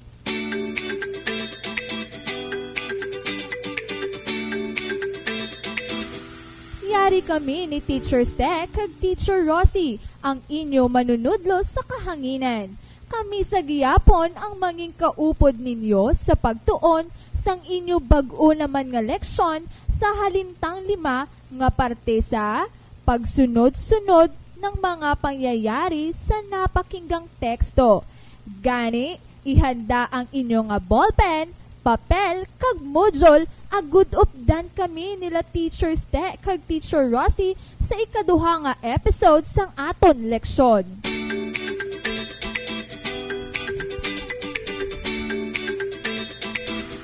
Isang mapayapang umaga sa lahat ng magulang at mga mag-aaral sa ika-5 baitang. Heto ang inyong Radyo Eskwela, Radyo Bago, 101.7 FM.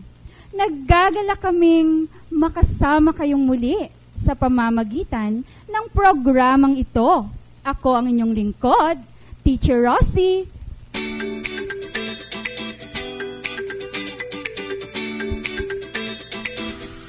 Mga bata, Komportable na ba kayo sa inyong mga upuan? Maliwanag at maaliwalas ba ang inyong silid?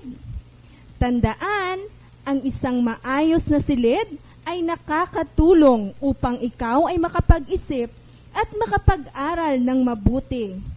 Kamusta naman ang inyong aralin noong nakaraang linggo? Naalala niyo pa ba ito? Ang galing! Kung inyong natatandaan ang inyong nakaraang leksyon, tungkol saan ba ang inyong pinag-aralan?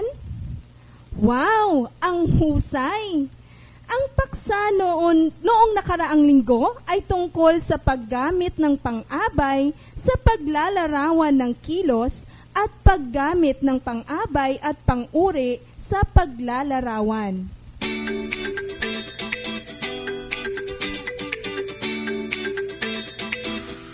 Kunin ninyo ang inyong module para sa leksyon natin ngayon.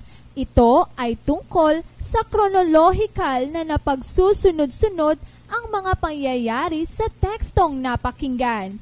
Uulitin ko, ang ating leksyon ay tungkol sa kronolohikal na napagsunod-sunod ang mga pangyayari sa kwentong napakinggan.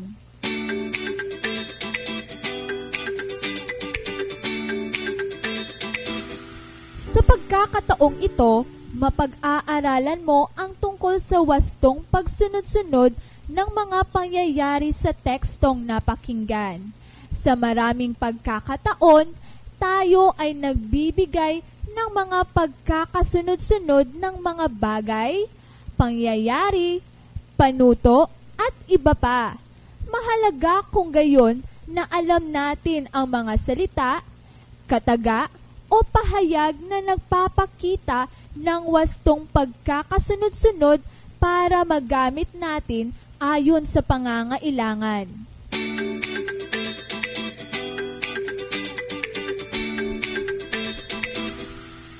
Tama, Teacher Marichelle. Ang pangyayari o hakbang ay inaayos ng may pagkakasunod-sunod ayon sa panahon. Sumusunod ang kahalagahan ng isang ideya, gawain o pangyayari sa isang kwento, isang resipe sa paggawa ng lutuin o sa isang hulwaran sa pagsasaayos. Madali lang namang kilalanin o tukuyin ang mga pagkakasunod-sunod dahil sa mga salitang naghuhudyat na ginagamit. Ang halimbawa ng mga salitang nagpapahiwatig ng isang hulwaran ng pagkakasunod-sunod ay una, pangalawa, ikatlo, nang nalaunan, sa wakas, sumunod, nagsimula, ang pinakahuli, pagkatapos, unang-una, at pinakamahalaga.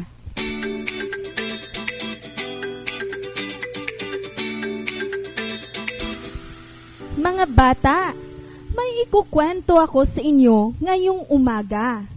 Kaya makinig ng mabuti dahil may mga katanungan ako pagkatapos nito. Maaari rin itong basahin habang nakikinig. Makikita ito sa inyong Module 3 na nasa mga gawain. Ito ay pinamagatang Mahal Ako ng Ate Ko.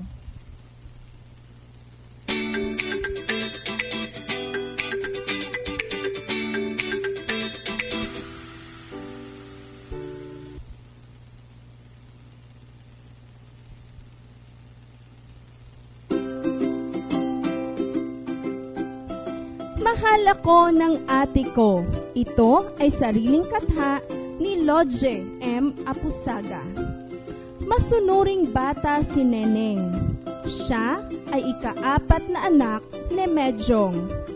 Sila ay nakatira malapit sa tulay. Kumukuha sila ng inumin sa balon, daanan papunta sa ilog.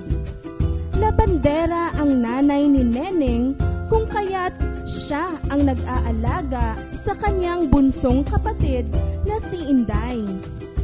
Una niyang ginagawa tuwing umaga ay pag-iigib ng tubig upang ipaligo kay Inday.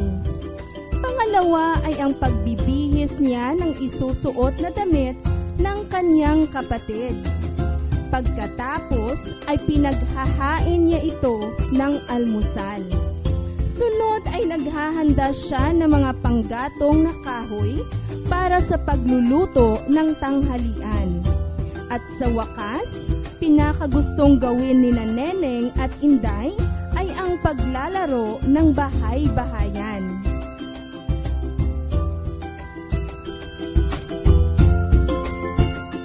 Uulitin sa inyo ni Teacher Marichelle ang pagbabasa ng kwento, mga bata.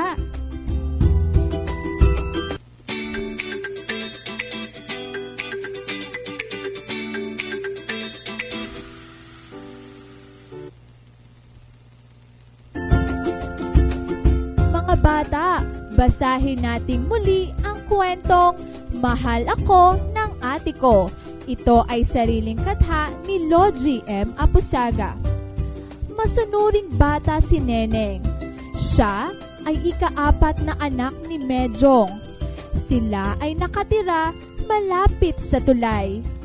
Kumukuha sila ng inumin sa balon. Daanan papunta sa ilog. Labandera ang nanay ni Neneng. Kung kaya't siya ang nag-aalaga sa kanyang bunsong kapatid na si Inday. Una niyang ginagawa tuwing umaga ay pag-iigib ng tubig upang ipaligo kay Inday. Pangalawa ay ang pagbibihis niya ng isusuot na damit ng kanyang kapatid. Pagkatapos ay pinaghahain niya ito ng almusal. Sunod ay naghahanda siya ng mga panggatong na kahoy para sa pagluluto ng tanghalian.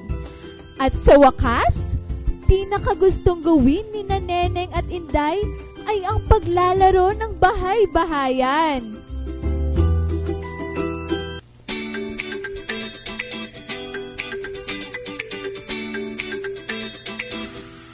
Mga bata, nagustuhan niyo ba ang kwento? Natandaan niyo ba ang mahahalagang pangyayari? O kaya'y detalye sa kwento? Kung gayon, sagutan na natin ang mga tanong na makikita sa ibaba ng kwento na nasa inyong module. Huwag kalimutang isulat ang sagot sa inyong papel. Uulitin ko ang panuto, ha? Sagutan ninyo ang mga tanong na makikita sa ibaba ng kwento na nasa inyong module. Huwag kalimutang isulat ang sagot sa inyong papel. Para sa unang bilang, tungkol saan ang kwento? Uulitin ko, tungkol saan ang kwento?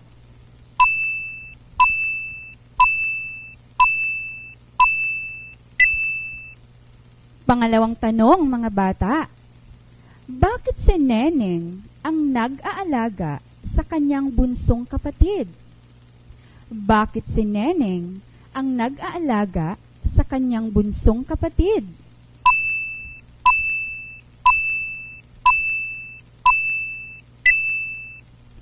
Pangatlong tanong, mga bata. Ano-ano ang ginagawa ni Neneng tuwing umaga? Ano ang una niyang ginagawa? Ano ang ikalawa? Ano naman ang pangatlo niyang ginagawa? Hanggang sa panghuli niyang ginagawa. Uulitin ko, mga bata, ha? Ano-ano ang ginagawa ni Neneng tuwing umaga? Ano ang una niyang ginagawa? Ano naman ang ikalawa? Ang pangatlo, hanggang sa panghuli niyang ginagawa.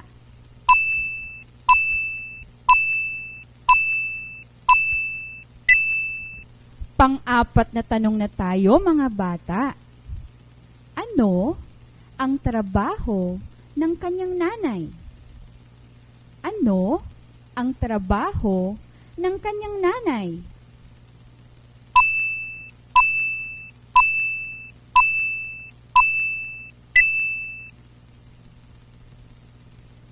Sa tingin mo, mapagmahal bang bata si Neneng?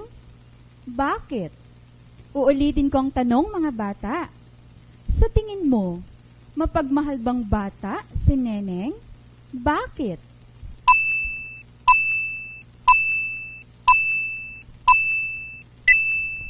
Pang-anim. Ano-ano ang mga ginamit na salitang naghuhudyat ng pagkakasunod-sunod ng pangyayari? Ano-ano ang mga ginamit na salitang naghuhudyat ng pagkakasunod-sunod ng pangyayari?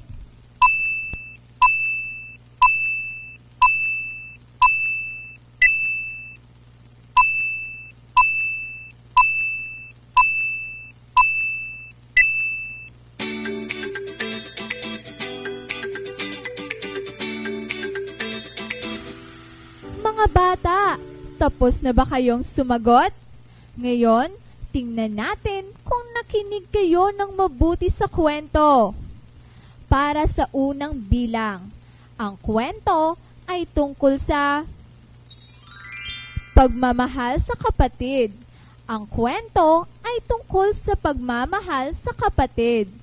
Mga bata, ito ang pangalawang sagot.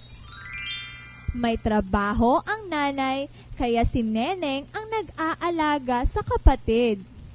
Para naman sa pangatlo, ano unang ginagawa ni Neneng ay nag-iigib ng tubig si Neneng upang ipaligo kay Inday. Pangalawa, siya ang nagbibihis sa kanyang kapatid. Pangatlo, paghahanda ng almusal. Ang sunod niyang ginawa ay naghahanda ng panggatong. At panghuli, siya ay naglalaro ng bahay-bahayan kasama si Inday. Para naman sa pang-apat, ano naman kaya ang sagot? Ang sagot ay labandera ang nanay ni Neneng. Para naman sa ikalimang sagot, opo, mapagmahal na bata si Neneng dahil inaalagaan niya ang kanyang kapatid at tinutulungan niya ang kanyang nanay sa mga gawaing bahay. Uulitin ko, mga bata. Ang sagot para sa ikalimang tanong ay, opo, mapagmahal na bata si Neneng dahil inaalagaan niya ang kanyang kapatid at tinutulungan niya ang kanyang nanay sa mga gawaing bahay. Pang-anim, ang salitang una, pangalawa, pagkatapos, sunod, at sa wakas ay mga katagang ginamit sa kwento na hudyat ng pagkakasunod-sunod.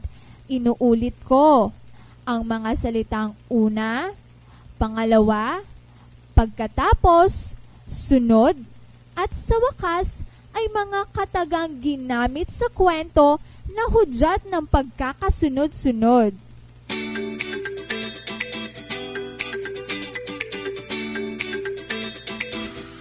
Tama ba ang mga sagot nyo? Ang galing naman!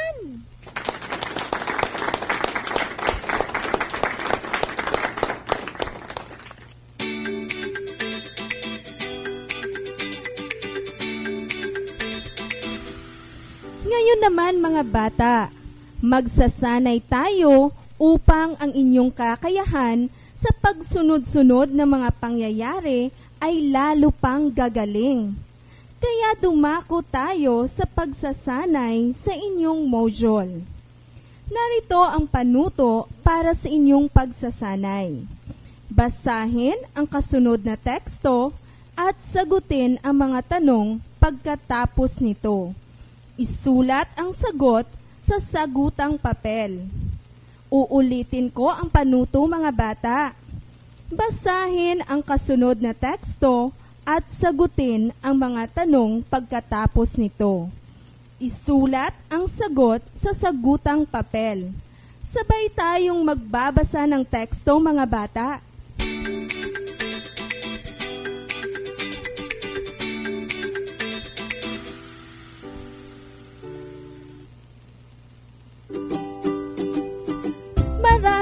dapat gawin kapag may dumating na mga sakuna o kalamidad. Ibinahagi ni Binibining Rivera ang mga hakbang na dapat sundin pagdating ng bagyo. Nakinig ng mabuti ang mga mag-aaral sa itinuro ng guro.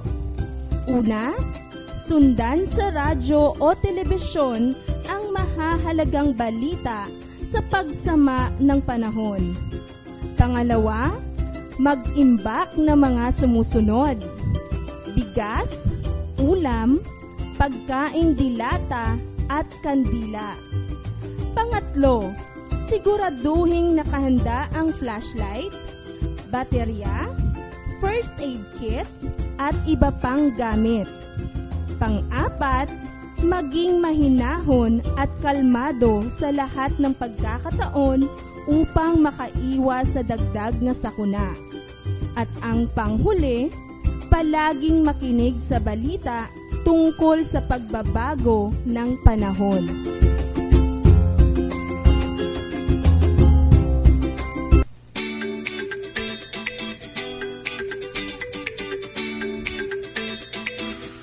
Mga bata, naintindihan niyo ba ang tekstong ating binasa? Siguro na handa na kayong sagutan ang mga katanungang nasa inyong module. Sagutan natin ito at huwag kalimutang isulat ang sagot sa inyong papel. Uulitin ko sasagutan natin ang mga katanungan. Isulat ang inyong sagot sa inyong papel. Una, ano-ano ang mga dapat sundin pagdating ng bagyo? Ibigay ang 5 hakbang na binanggit sa teksto ayon sa pagkakasunod-sunod nito. Ibigay ang unang hakbang, ang pangalawa, pangatlo, ang pang-apat, at ang panghuli. Uulitin ko mga bata. Ano-ano ang mga dapat sundin pagdating ng bagyo? Ibigay ang 5 hakbang na binanggit sa teksto ayon sa pagkakasunod-sunod nito. Ibigay ang unang hakbang, pangalawa, ang pangatlo, pang-apat, at ang panghuli.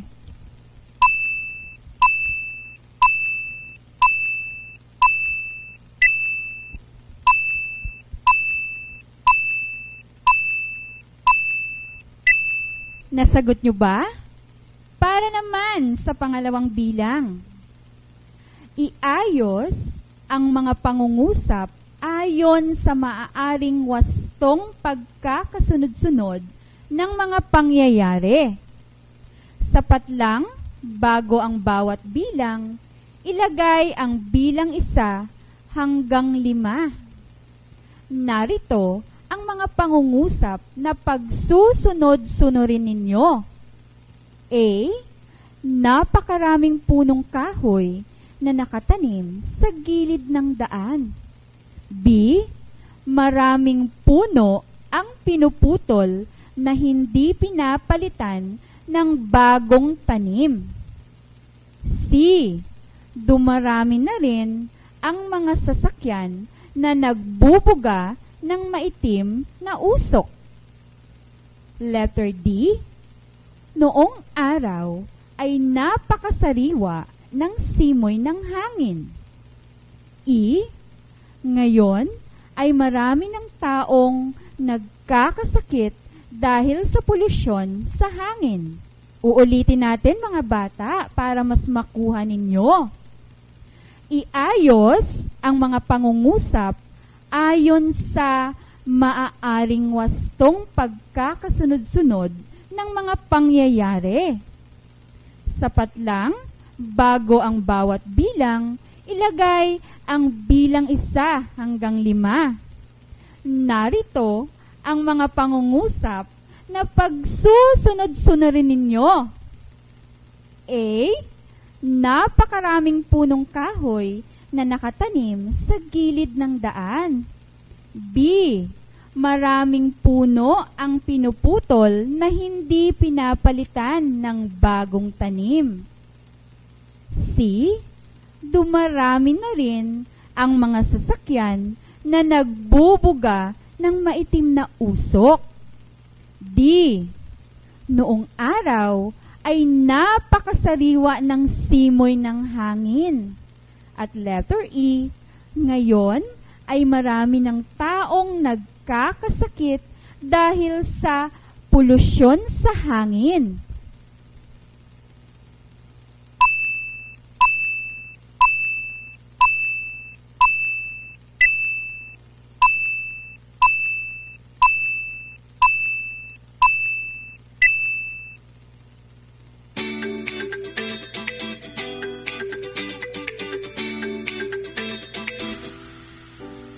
Mga bata, nasagutan nyo na ba ang inyong pagsasanay? Ngayon, iwawasto na natin ang inyong kasagutan. Maging matapat sa pagwawasto nito. Para sa unang bilang, narito ang mga dapat sundin o gawin sa tuwing may darating na bagyo na binanggit sa teksto.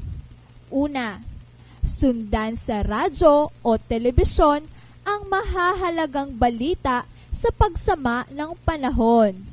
Inuulit ko, sundan sa radyo o telebisyon ang mahahalagang balita sa pagsama ng panahon. Pangalawa, mag-imbak ng mga sumusunod: bigas, ulam, pagkaing delata at kandila. Inuulit ko mga bata, mag-imbak ng mga sumusunod: bigas, ulam, pagkaing delata at kandila. Pangatlo, siguraduhing nakahanda ang flashlight, baterya, first aid kit at iba pang gamit. Uulitin ko, siguraduhing nakahanda ang flashlight, baterya, first aid kit at iba pang gamit. Pang-apat, maging mahinahon at kalmado sa lahat ng pagkakataon upang makaiwas sa dagdag na sakuna. Uulitin ko, maging mahinahon at kalmado sa lahat ng pagkakataon upang makaiwas sa dagdag na sakuna. Panghuli, palaging makinig sa balita tungkol sa pagbabago ng panahon. Mga bata, eto na ang panghuli. Palaging makinig sa balita tungkol sa pagbabago ng panahon.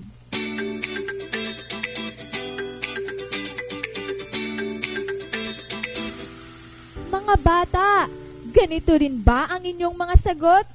Magaling!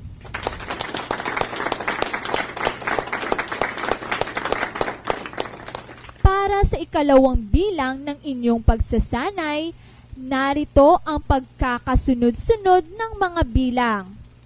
Titik A, napakaraming punong kahoy na nakatanim sa gilid ng daan. Ito ay bilang 2. Titik B, maraming puno ang pinuputol na hindi pinapalitan ng bagong tanim. Ang sagot ay bilang 3. Para naman sa titik C, dumarami na rin ang mga sasakyan na nagbubuga ng maitim na usok. Ito ay bilang 1. Para naman sa titik D, noong araw ay napakasariwa ng simoy ng hangin. Ito naman ay bilang 1. Para naman sa titik E, ngayon ay marami na tayong nagkakasakit dahil sa polusyon sa hangin. Ito ay bilang 5.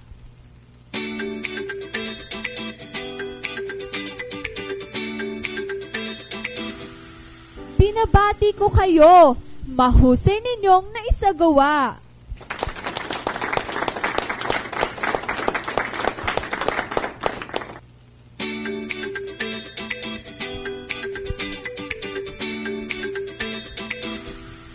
Mga bata, Sinabi kanina na ang ating leksyon ay tungkol sa chronological na pagkakasunod-sunod ng mga pangyayaring napakinggan.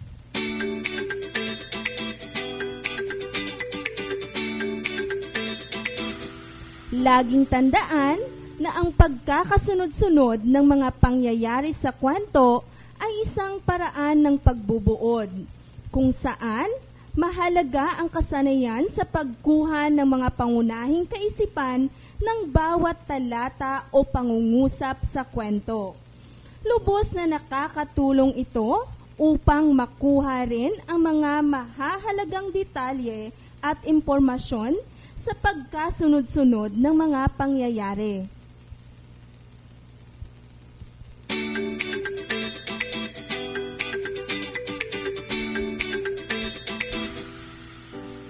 Ang pangyayari o hakbang ay inaayos ng may pagkakasunod-sunod ayon sa panahon. Sumusunod ang kahalagahan ng isang ideya, gawain o pangyayari sa isang kwento, isang recipe sa paggawa ng lutuin o isang hulwaran sa pagsasaayos.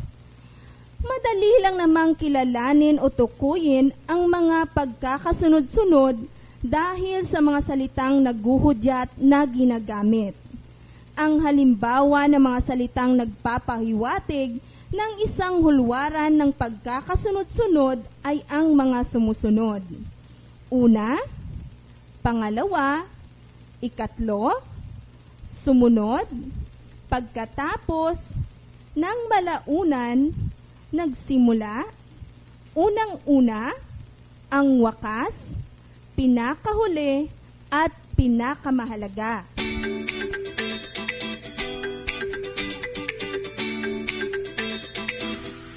Binabati ko kayo, mga bata. Matagumpay ninyong nasagot ang mga gawain natin. Higit sa lahat, hindi kayo napagod na makinig at makasama kami ngayong araw sa inyong pag-aaral. Para maging lubos ang inyong pagkatuto, mayroon pa tayong panapos na gawain. Sasagutin ninyo ang tanong na ito at isulat ang sagot sa inyong papel. Uulitin ko, sasagutin ninyo ang tanong na ito at isulat ang sagot sa inyong papel. Bilang mag-aaral, ano ang iyong natutunan sa araling ito? Uulitin ko ang tanong ha. Bilang mag-aaral, ano ang iyong natutunan sa araling ito?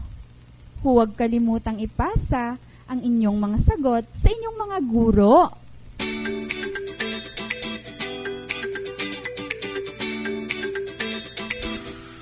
Mga bata, laging tatandaan, magiging maayos ang lahat ng bagay kung tayo ay marunong magsusunod-sunod ng mga wastong hakbang ng mga gawain. Lahat ng mga pinsala at sakuna ay maaari nating iwasan.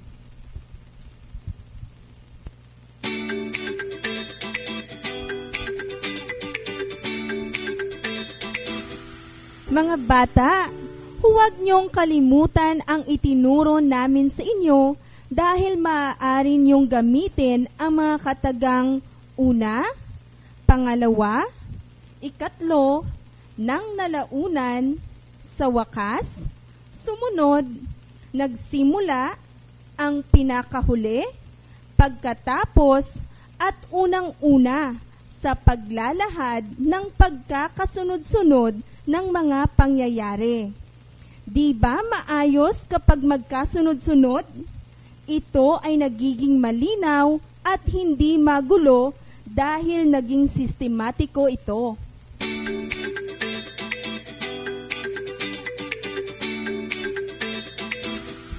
Isa na naman kamabinungahon nga oras ang aton natapos sa pagtuon sa Filipino.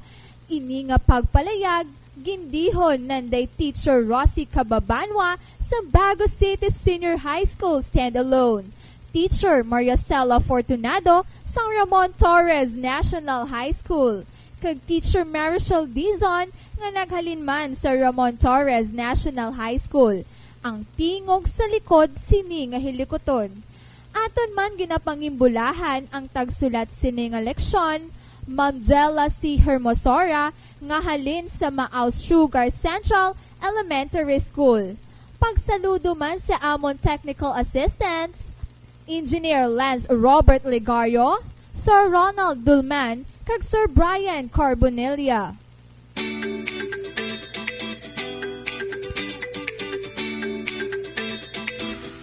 Shout out time! Shout out sa amon puno ng Filipino, Dr. Maria Gemma Aro Bimbao, ang pinakaina ng pangkat Filipino. Shout out man sa principal sa Maaw Sugar Central Elementary School, Ma'am Lorna Bacauco, ang principal sang amon scriptwriters, Ma'am Jella Hermosora, kag Ma'am Maria Celeste Sornito. Kag syempre, sa ila mga kaupdanan nga mga manunudlo, sa ila mga bumulutho kag stakeholders.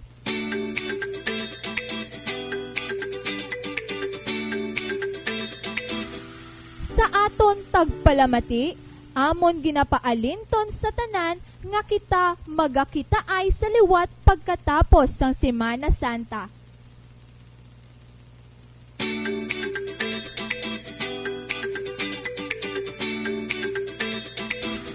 Tubtub sa liwat, ini ang inyo tagpalayag sa kahanginan, Teacher Ste, Teacher Rossi, kag Teacher Marichel, diri sa Radyo Eskwela 101.7 FM, ang radyo sa mga bagunhon. Aton ini.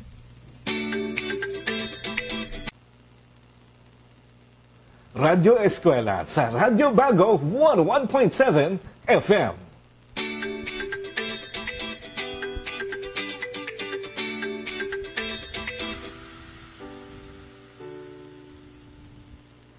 Maayong hapon sa tanan nga tagpalamati diri sa aton programa ang Eskwelahan sa Kahanginan, Radyo Eskwela 101.7 FM, ang radyo sang mga bagunhon. Aton ini. Ako si Teacher Frances, ang inyo manunudlo sa kahanginan.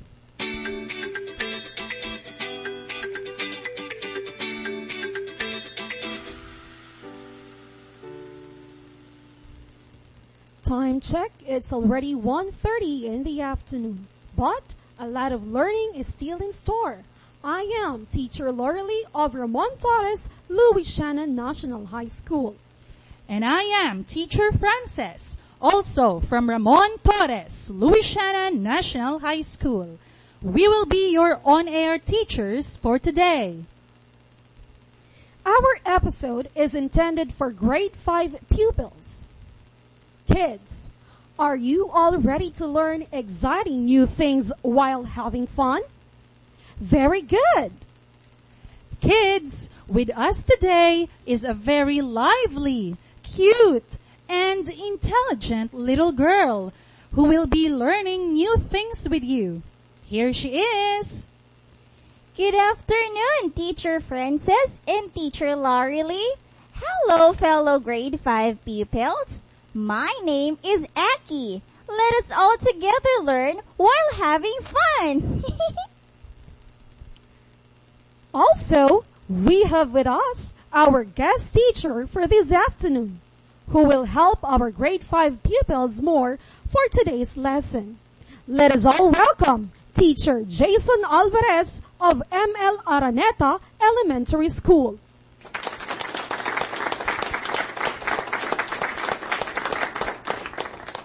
Thank you, Teacher Lorelie.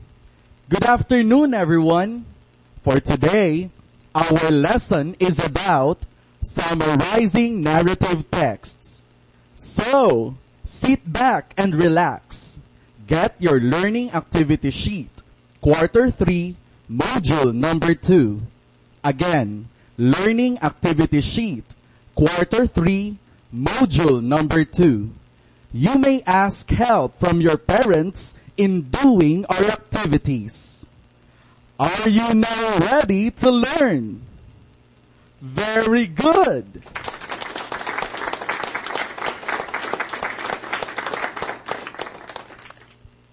Let us start our lesson with a short story. Do you like to read stories, Aki? Yes, Teacher Laurelie. I love to read stories with my mommy, especially before bedtime. One of my favorites is the story of the revolt of General Juan Araneta with his brave soldiers.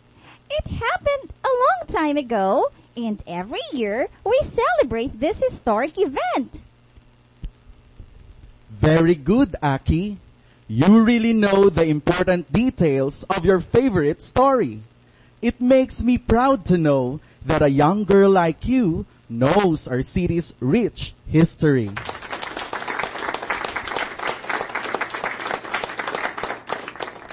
Now, let us listen to a short story. Make sure you can very well hear our radio broadcast at home. Teacher Frances will read it out loud for everyone. Grade 5 pupils, kindly turn your learning activity sheet to page 4. Again, learning activity sheet to page 4. Our story goes this way. Vincent went to the principal's office. He shared to the principal that his classmates were mad at him and shouted at him because he brought his cell phone in class. Nevertheless, he told the principal that it hurt him to have violated the school policy. He explained that bringing his cell phone was his only means of keeping in touch with his sick mother. The principal just patted the apologetic pupil and spoke to him kindly. Did you like the story you have listened to? Fantastic!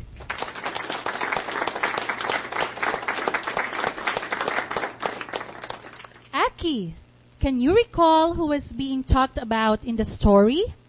Where did the story happen? I know. Vincent and the school principal were talked about in the story. The story happened in school. Very good, Aki. You surely know the important details of a story. Let us learn more about today's lesson. I want you to open your learning activity sheet to page 4. Again, learning activity sheet to page 4. Inside the box, you can see 2 texts or stories that contain the same main idea and details. That is right. Both texts give details about Vincent's visit to the principal's office. Text letter A is the original story, and text letter B is the summary of the story. Oh, I see, Teacher Jason. The text B inside the box was what Teacher Frances read a while ago. Text A is a bit long, but what is the summary, Teacher Jason? A summary is a brief statement or condensed version of what a selection, a story, or a book is all about. When we summarize, we only use a few words to give the most important information about something. It is like telling a story in our own point of view or in our own words. And there are actually 3 important steps to remember in writing a summary of a narrative.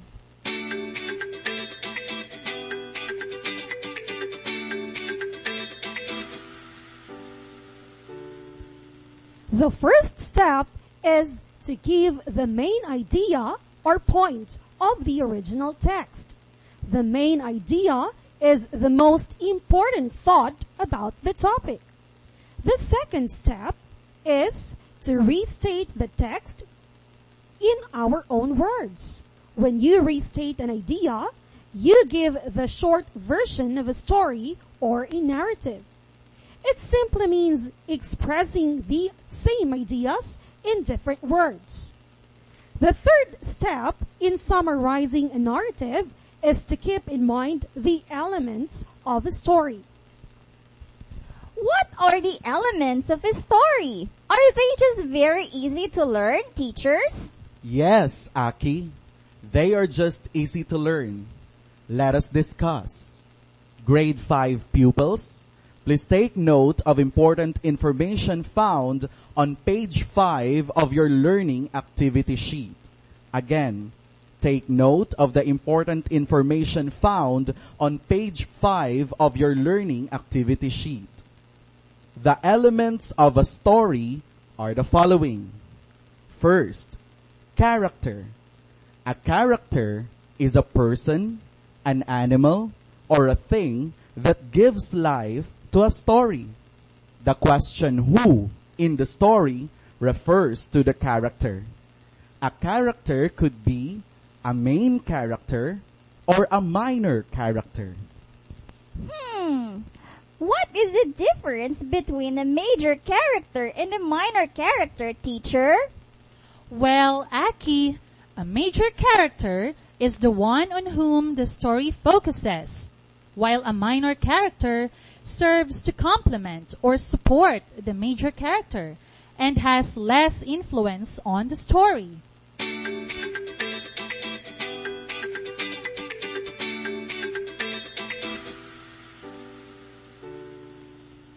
The second important element of a story or narrative is the setting. It tells the time and place of the action. The questions when and where refer to the setting of the story. So, in the story you have read a while ago, Vincent was the major character and the principal was the minor character. Am I right? Yes, Aki. Very good.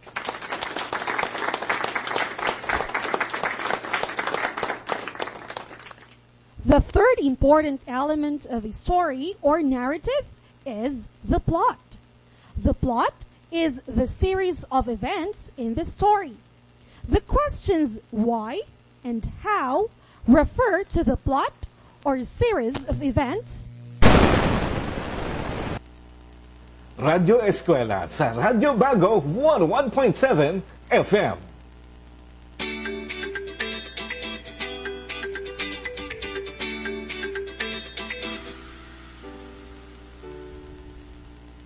Good afternoon. We apologize for the sudden power interruption. Now, we are back and you are still listening to Radyo Eskwela 101.7 FM. Ang radyo sa mga bagunhon. Aton ini.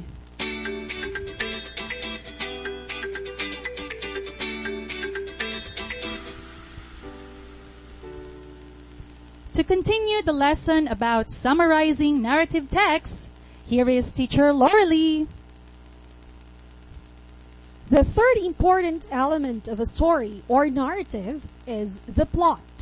The plot is the series of events in the story. The questions why and how refer to the plot or series of events from the beginning, middle, and end. Open your learning activity sheet to page 5.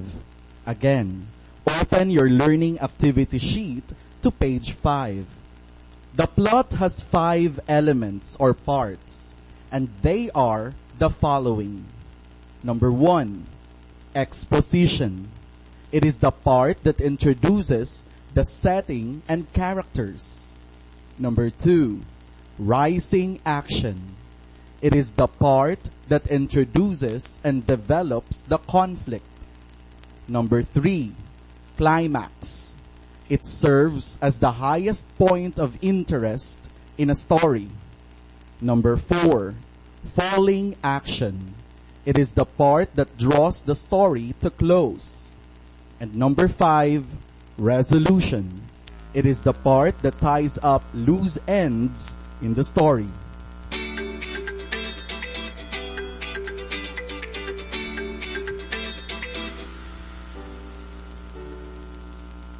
At this part, please take a look at your learning activity sheet, page 5.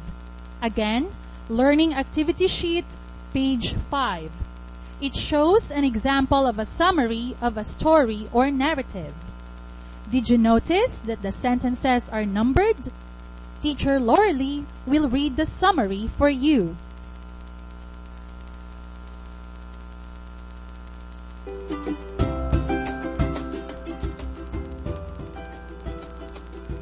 Here goes the story, kids. A giant hawk pecked at a floating bamboo. When the bamboo slit open, out came the first man and the first woman. Malakas and maganda lived together. They had many sons who grew up lazy and stubborn. Malakas drove them away. The sons who went away to the forest became serfs or slaves. Those in the rocks and caves became timawas or freemen. And the rest who roamed around became nobles or maharlikas. In the story, the plot showed that the beginning part is contained in sentences numbers 1 and 2. The middle part of the story is contained in sentences numbers 3, 4, and 5, while the ending of the story is contained in sentence number 6. Wow, that was easy. So, the basic elements of a story or narrative are characters, setting, and plot. Very good, Aki. To check if our grade 5 pupils are really listening, we will do the activity number 1 found on your learning activity sheet, page 5. Again, we will do the activity number 1 found on your learning activity sheet, page 5. Write the letter of the correct answer for every idea that is referred to. Are you ready? Let us begin. Number 1. Which of the following does not refer to the elements of a story or narrative? Again, which of the following does not refer to the elements of a story or narrative? A. Author. B. Characters. C. Plot. Or letter D. Setting.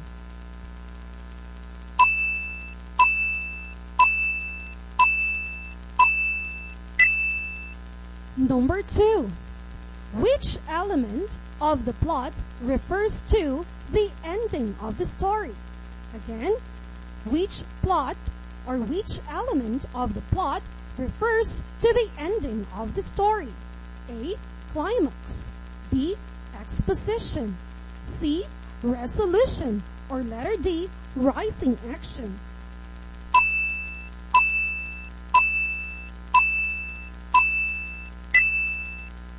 Number 3. Which of the following refers to a character? Again, which of the following refers to a character? A. Afternoon. B. Book. C. Librarian. Or letter D. Library.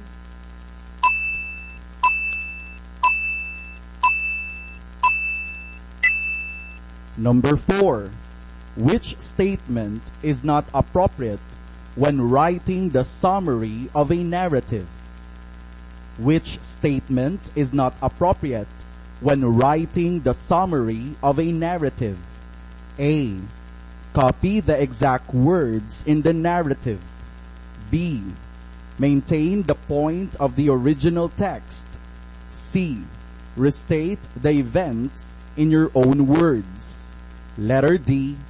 Keep in mind the elements of the story or narrative.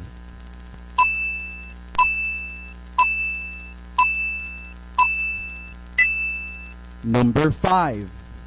Which statement gives the setting of the story? Which statement gives the setting of the story? A. Everyone was happy about the plans suggested by the youth. B. Garbage disposal is a priority project of the Sangguniang Kabataan Chair. C. The meeting started at 4 o'clock in the afternoon at the barangay hall. D. The youth planned ways on how to dispose garbage properly.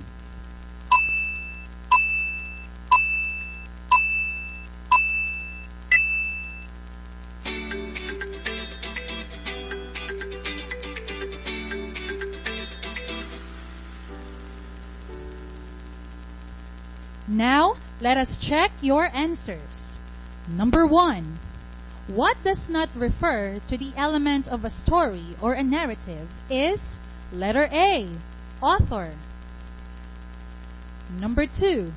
The element of the plot that refers to the ending of the story is letter C, resolution. Number 3. What refers to a character is letter C, librarian. Number 4. The statement that is not appropriate when writing the summary of a narrative is letter A. Copy the exact words in the narrative. And number 5, the statement that gives the setting of the story is letter C.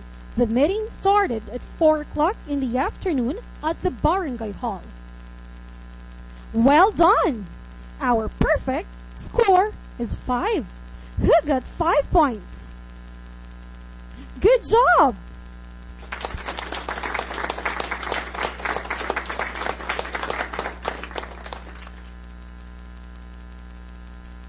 How was the first activity, Aki?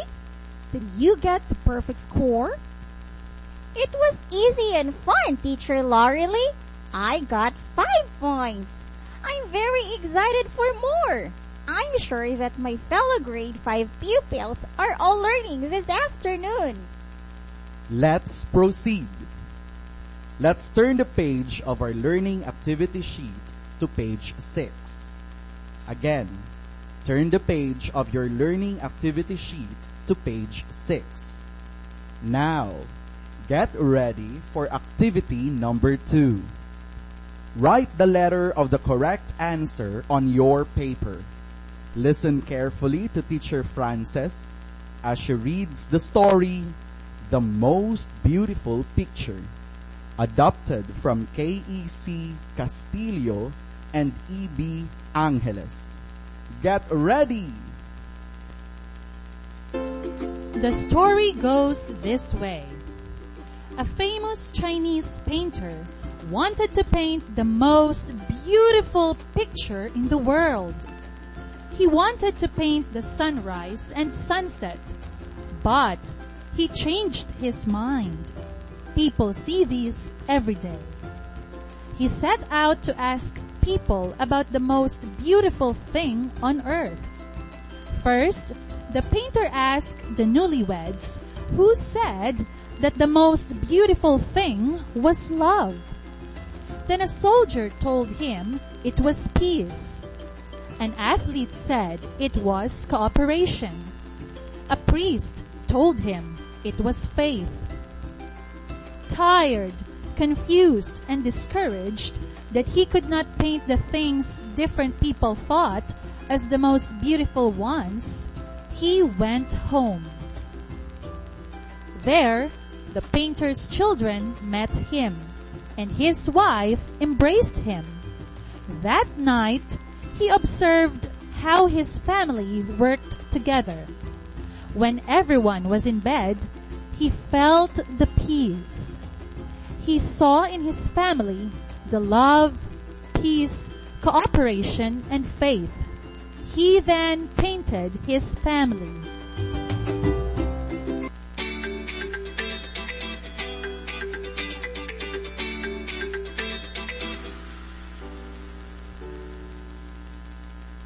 Now, here are the questions for the story. Write your answer correctly on the paper. Again, write the letter of the correct answer on your paper. Number 1. The Chinese saw in his family the love of the newlyweds had, the faith that the priest mentioned, the cooperation the athlete cited, and the peace that the soldier is happy about. What element of the plot is referred to in the event? Again, the Chinese saw in his family the love of the newlyweds had, the faith that the priest mentioned, the cooperation the athlete cited, and the peace that the soldier is happy about. What element of the plot is referred to in the event? A. Climax. B. Exposition. C. Falling action. D. Rising action.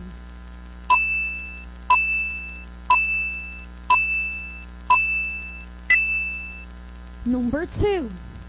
A famous Chinese painter wanted to paint the most beautiful picture. What element of the plot is referred to in the event? Again, a famous Chinese painter wanted to paint the most beautiful picture.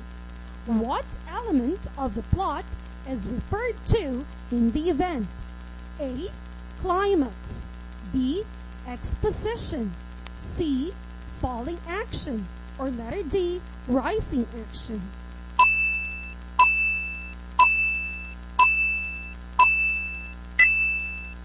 Number 3. Which of the following is the setting mentioned in the story? Again, which of the following is the setting mentioned in the story? A. Bed. B. Earth. C. Sunrise. D. Sunset.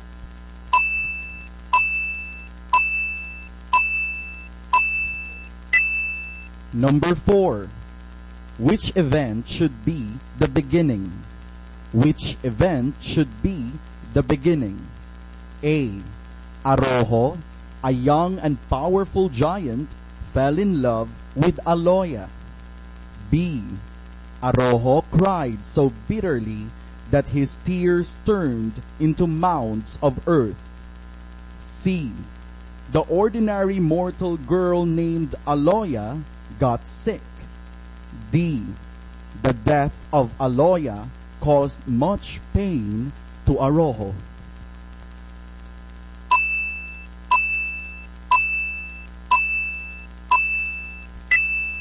Number 5. Which event should be the end? Which event should be the end? A. The lion laughed at the idea and eventually decided to let go of the mouse. B. The lion thanked the mouse because the mouse chewed through the net to help the lion escape from the trap. C. The lion who was asleep got angry when a mouse ran over his nose by accident. Letter D.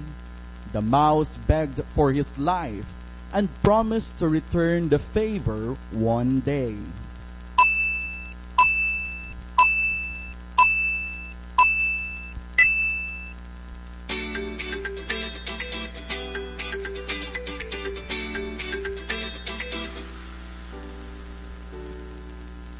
Kids, let's check your responses. The answers are: number 1, C. Falling action. Number 2, B. Exposition. Number 3, A. Bed. Number 4, A. Arojo, a young and powerful giant, fell in love with Aloya. And number 5, B. The lion thanked the mouse because the mouse chewed through the net to help the lion escape from the trap. Excellent! Who got 5 points?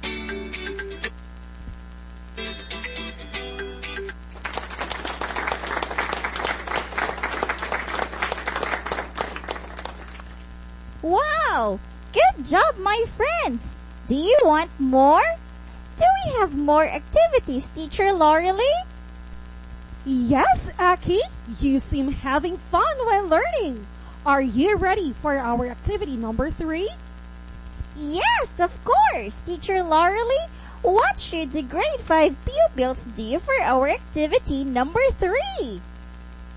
All right. Turn your learning activity sheet to page 7. Again, turn your learning activity sheet to page 7. Teacher Jason and I will read the original text to you. Again, Teacher Jason and I will read the original text to you. Then, you will unscramble the sentences found below the text box to form the summary based on the original text. Again, you will unscramble the sentences found below the text box to form the summary based on the original text. Write your answer in paragraph form. Do this on your paper. Are you ready?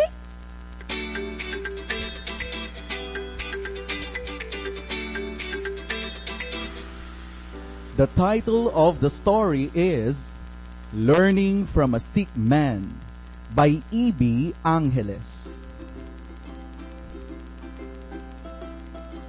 Leo is the mayor's son. Often, he watches people visit his father at their residence. They see the mayor for various reasons. One day, a man in his 50s came to seek the mayor's help.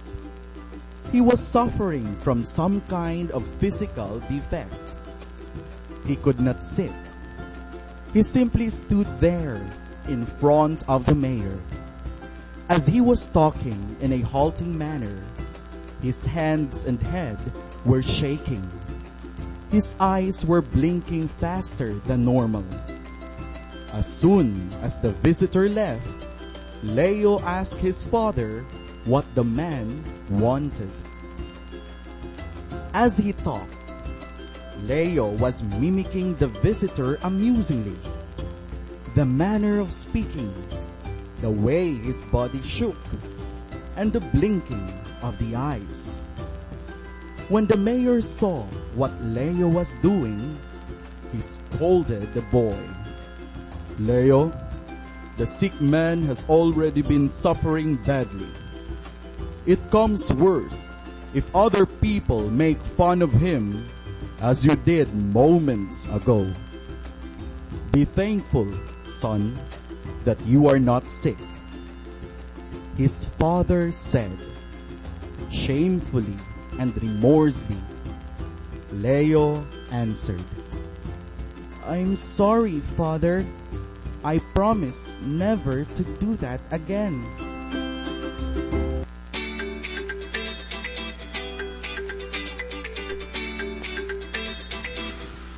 Now, you will unscramble the sentences found below the text box to form the summary based on the original text as found on your learning activity sheet on page 7. Again, you will unscramble the sentences found below the text box to form the summary based on the original text as found on your learning activity sheet on page 7. Write your answer in paragraph form. Your time starts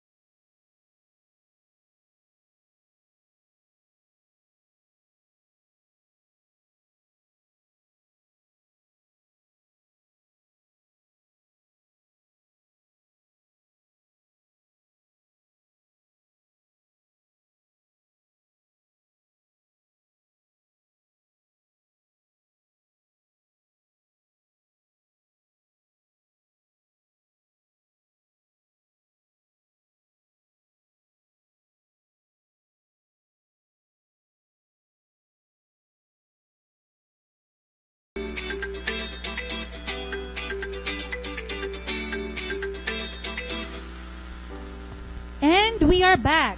You are still listening to Eskwelahan sa Kahanginan sa Radyo Bago 101.7 FM, ang radyo sang mga bagunhon. Aton ini.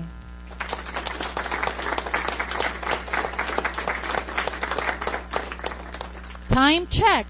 It is already 2:31 in the afternoon. Let us now check your answers for our third activity. Here is the correct sequence of events from the summary of a narrative based on the original texts. Our guest student, Aki, will read the answers for everyone. Thank you, Teacher Frances. The correct answers are as follow. One day, Leo saw that his father's visitor was a man suffering with a physical defect. As the visitor left, Leo mimicked the man's body language. Leo's father scolded him because he mimicked the man with a physical defect.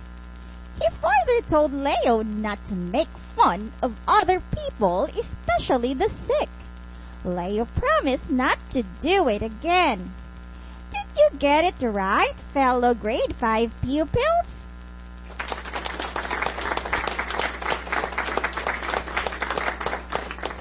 That is wonderful! I am happy you got it all right. The perfect score is 5.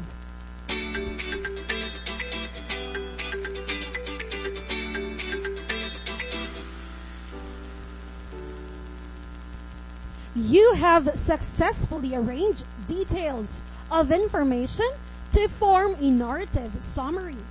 At this point, we have reached the final phase of our discussion, which is the assessment.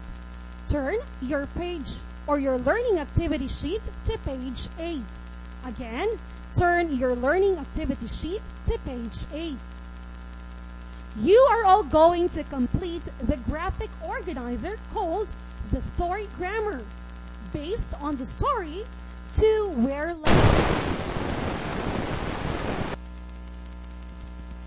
Radyo Eskwela sa Radyo Bago 101.7 FM.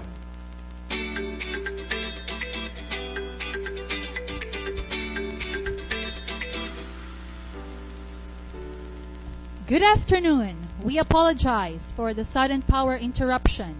And now we are back and you are still listening to Radyo Eskwela 101.7 FM. Ang radyo sa mga bagunhon. Aton ini.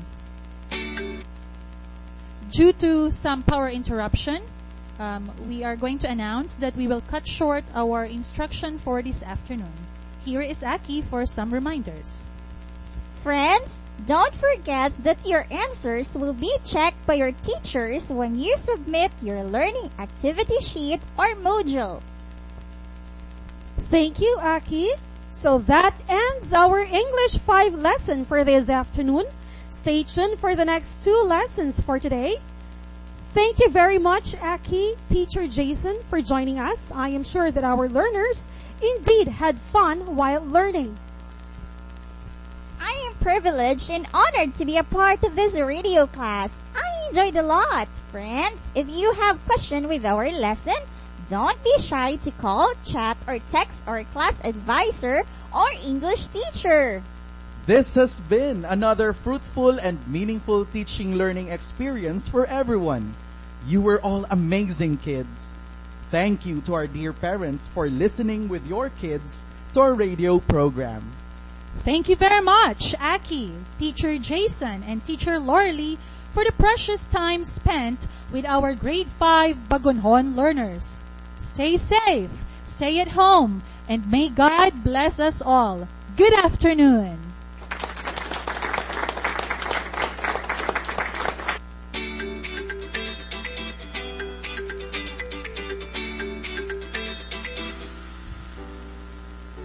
Isa na naman kamabinungahon nga oras ang ato natapos sa pagtuon sa English para sa grade 5. Ini nga pagpalayag, gindihon, nanday, Teacher Frances Don Mundoy, Teacher Ana Rose Edieska, bilang Aki, Teacher Lorely Pantaleon, mga English teachers sang Ramon Torres, Luciana National High School, kag Sir Jason Alvarez, sang ML Araneta Elementary School, ang mga tingog sa likod sini nga hilikuton.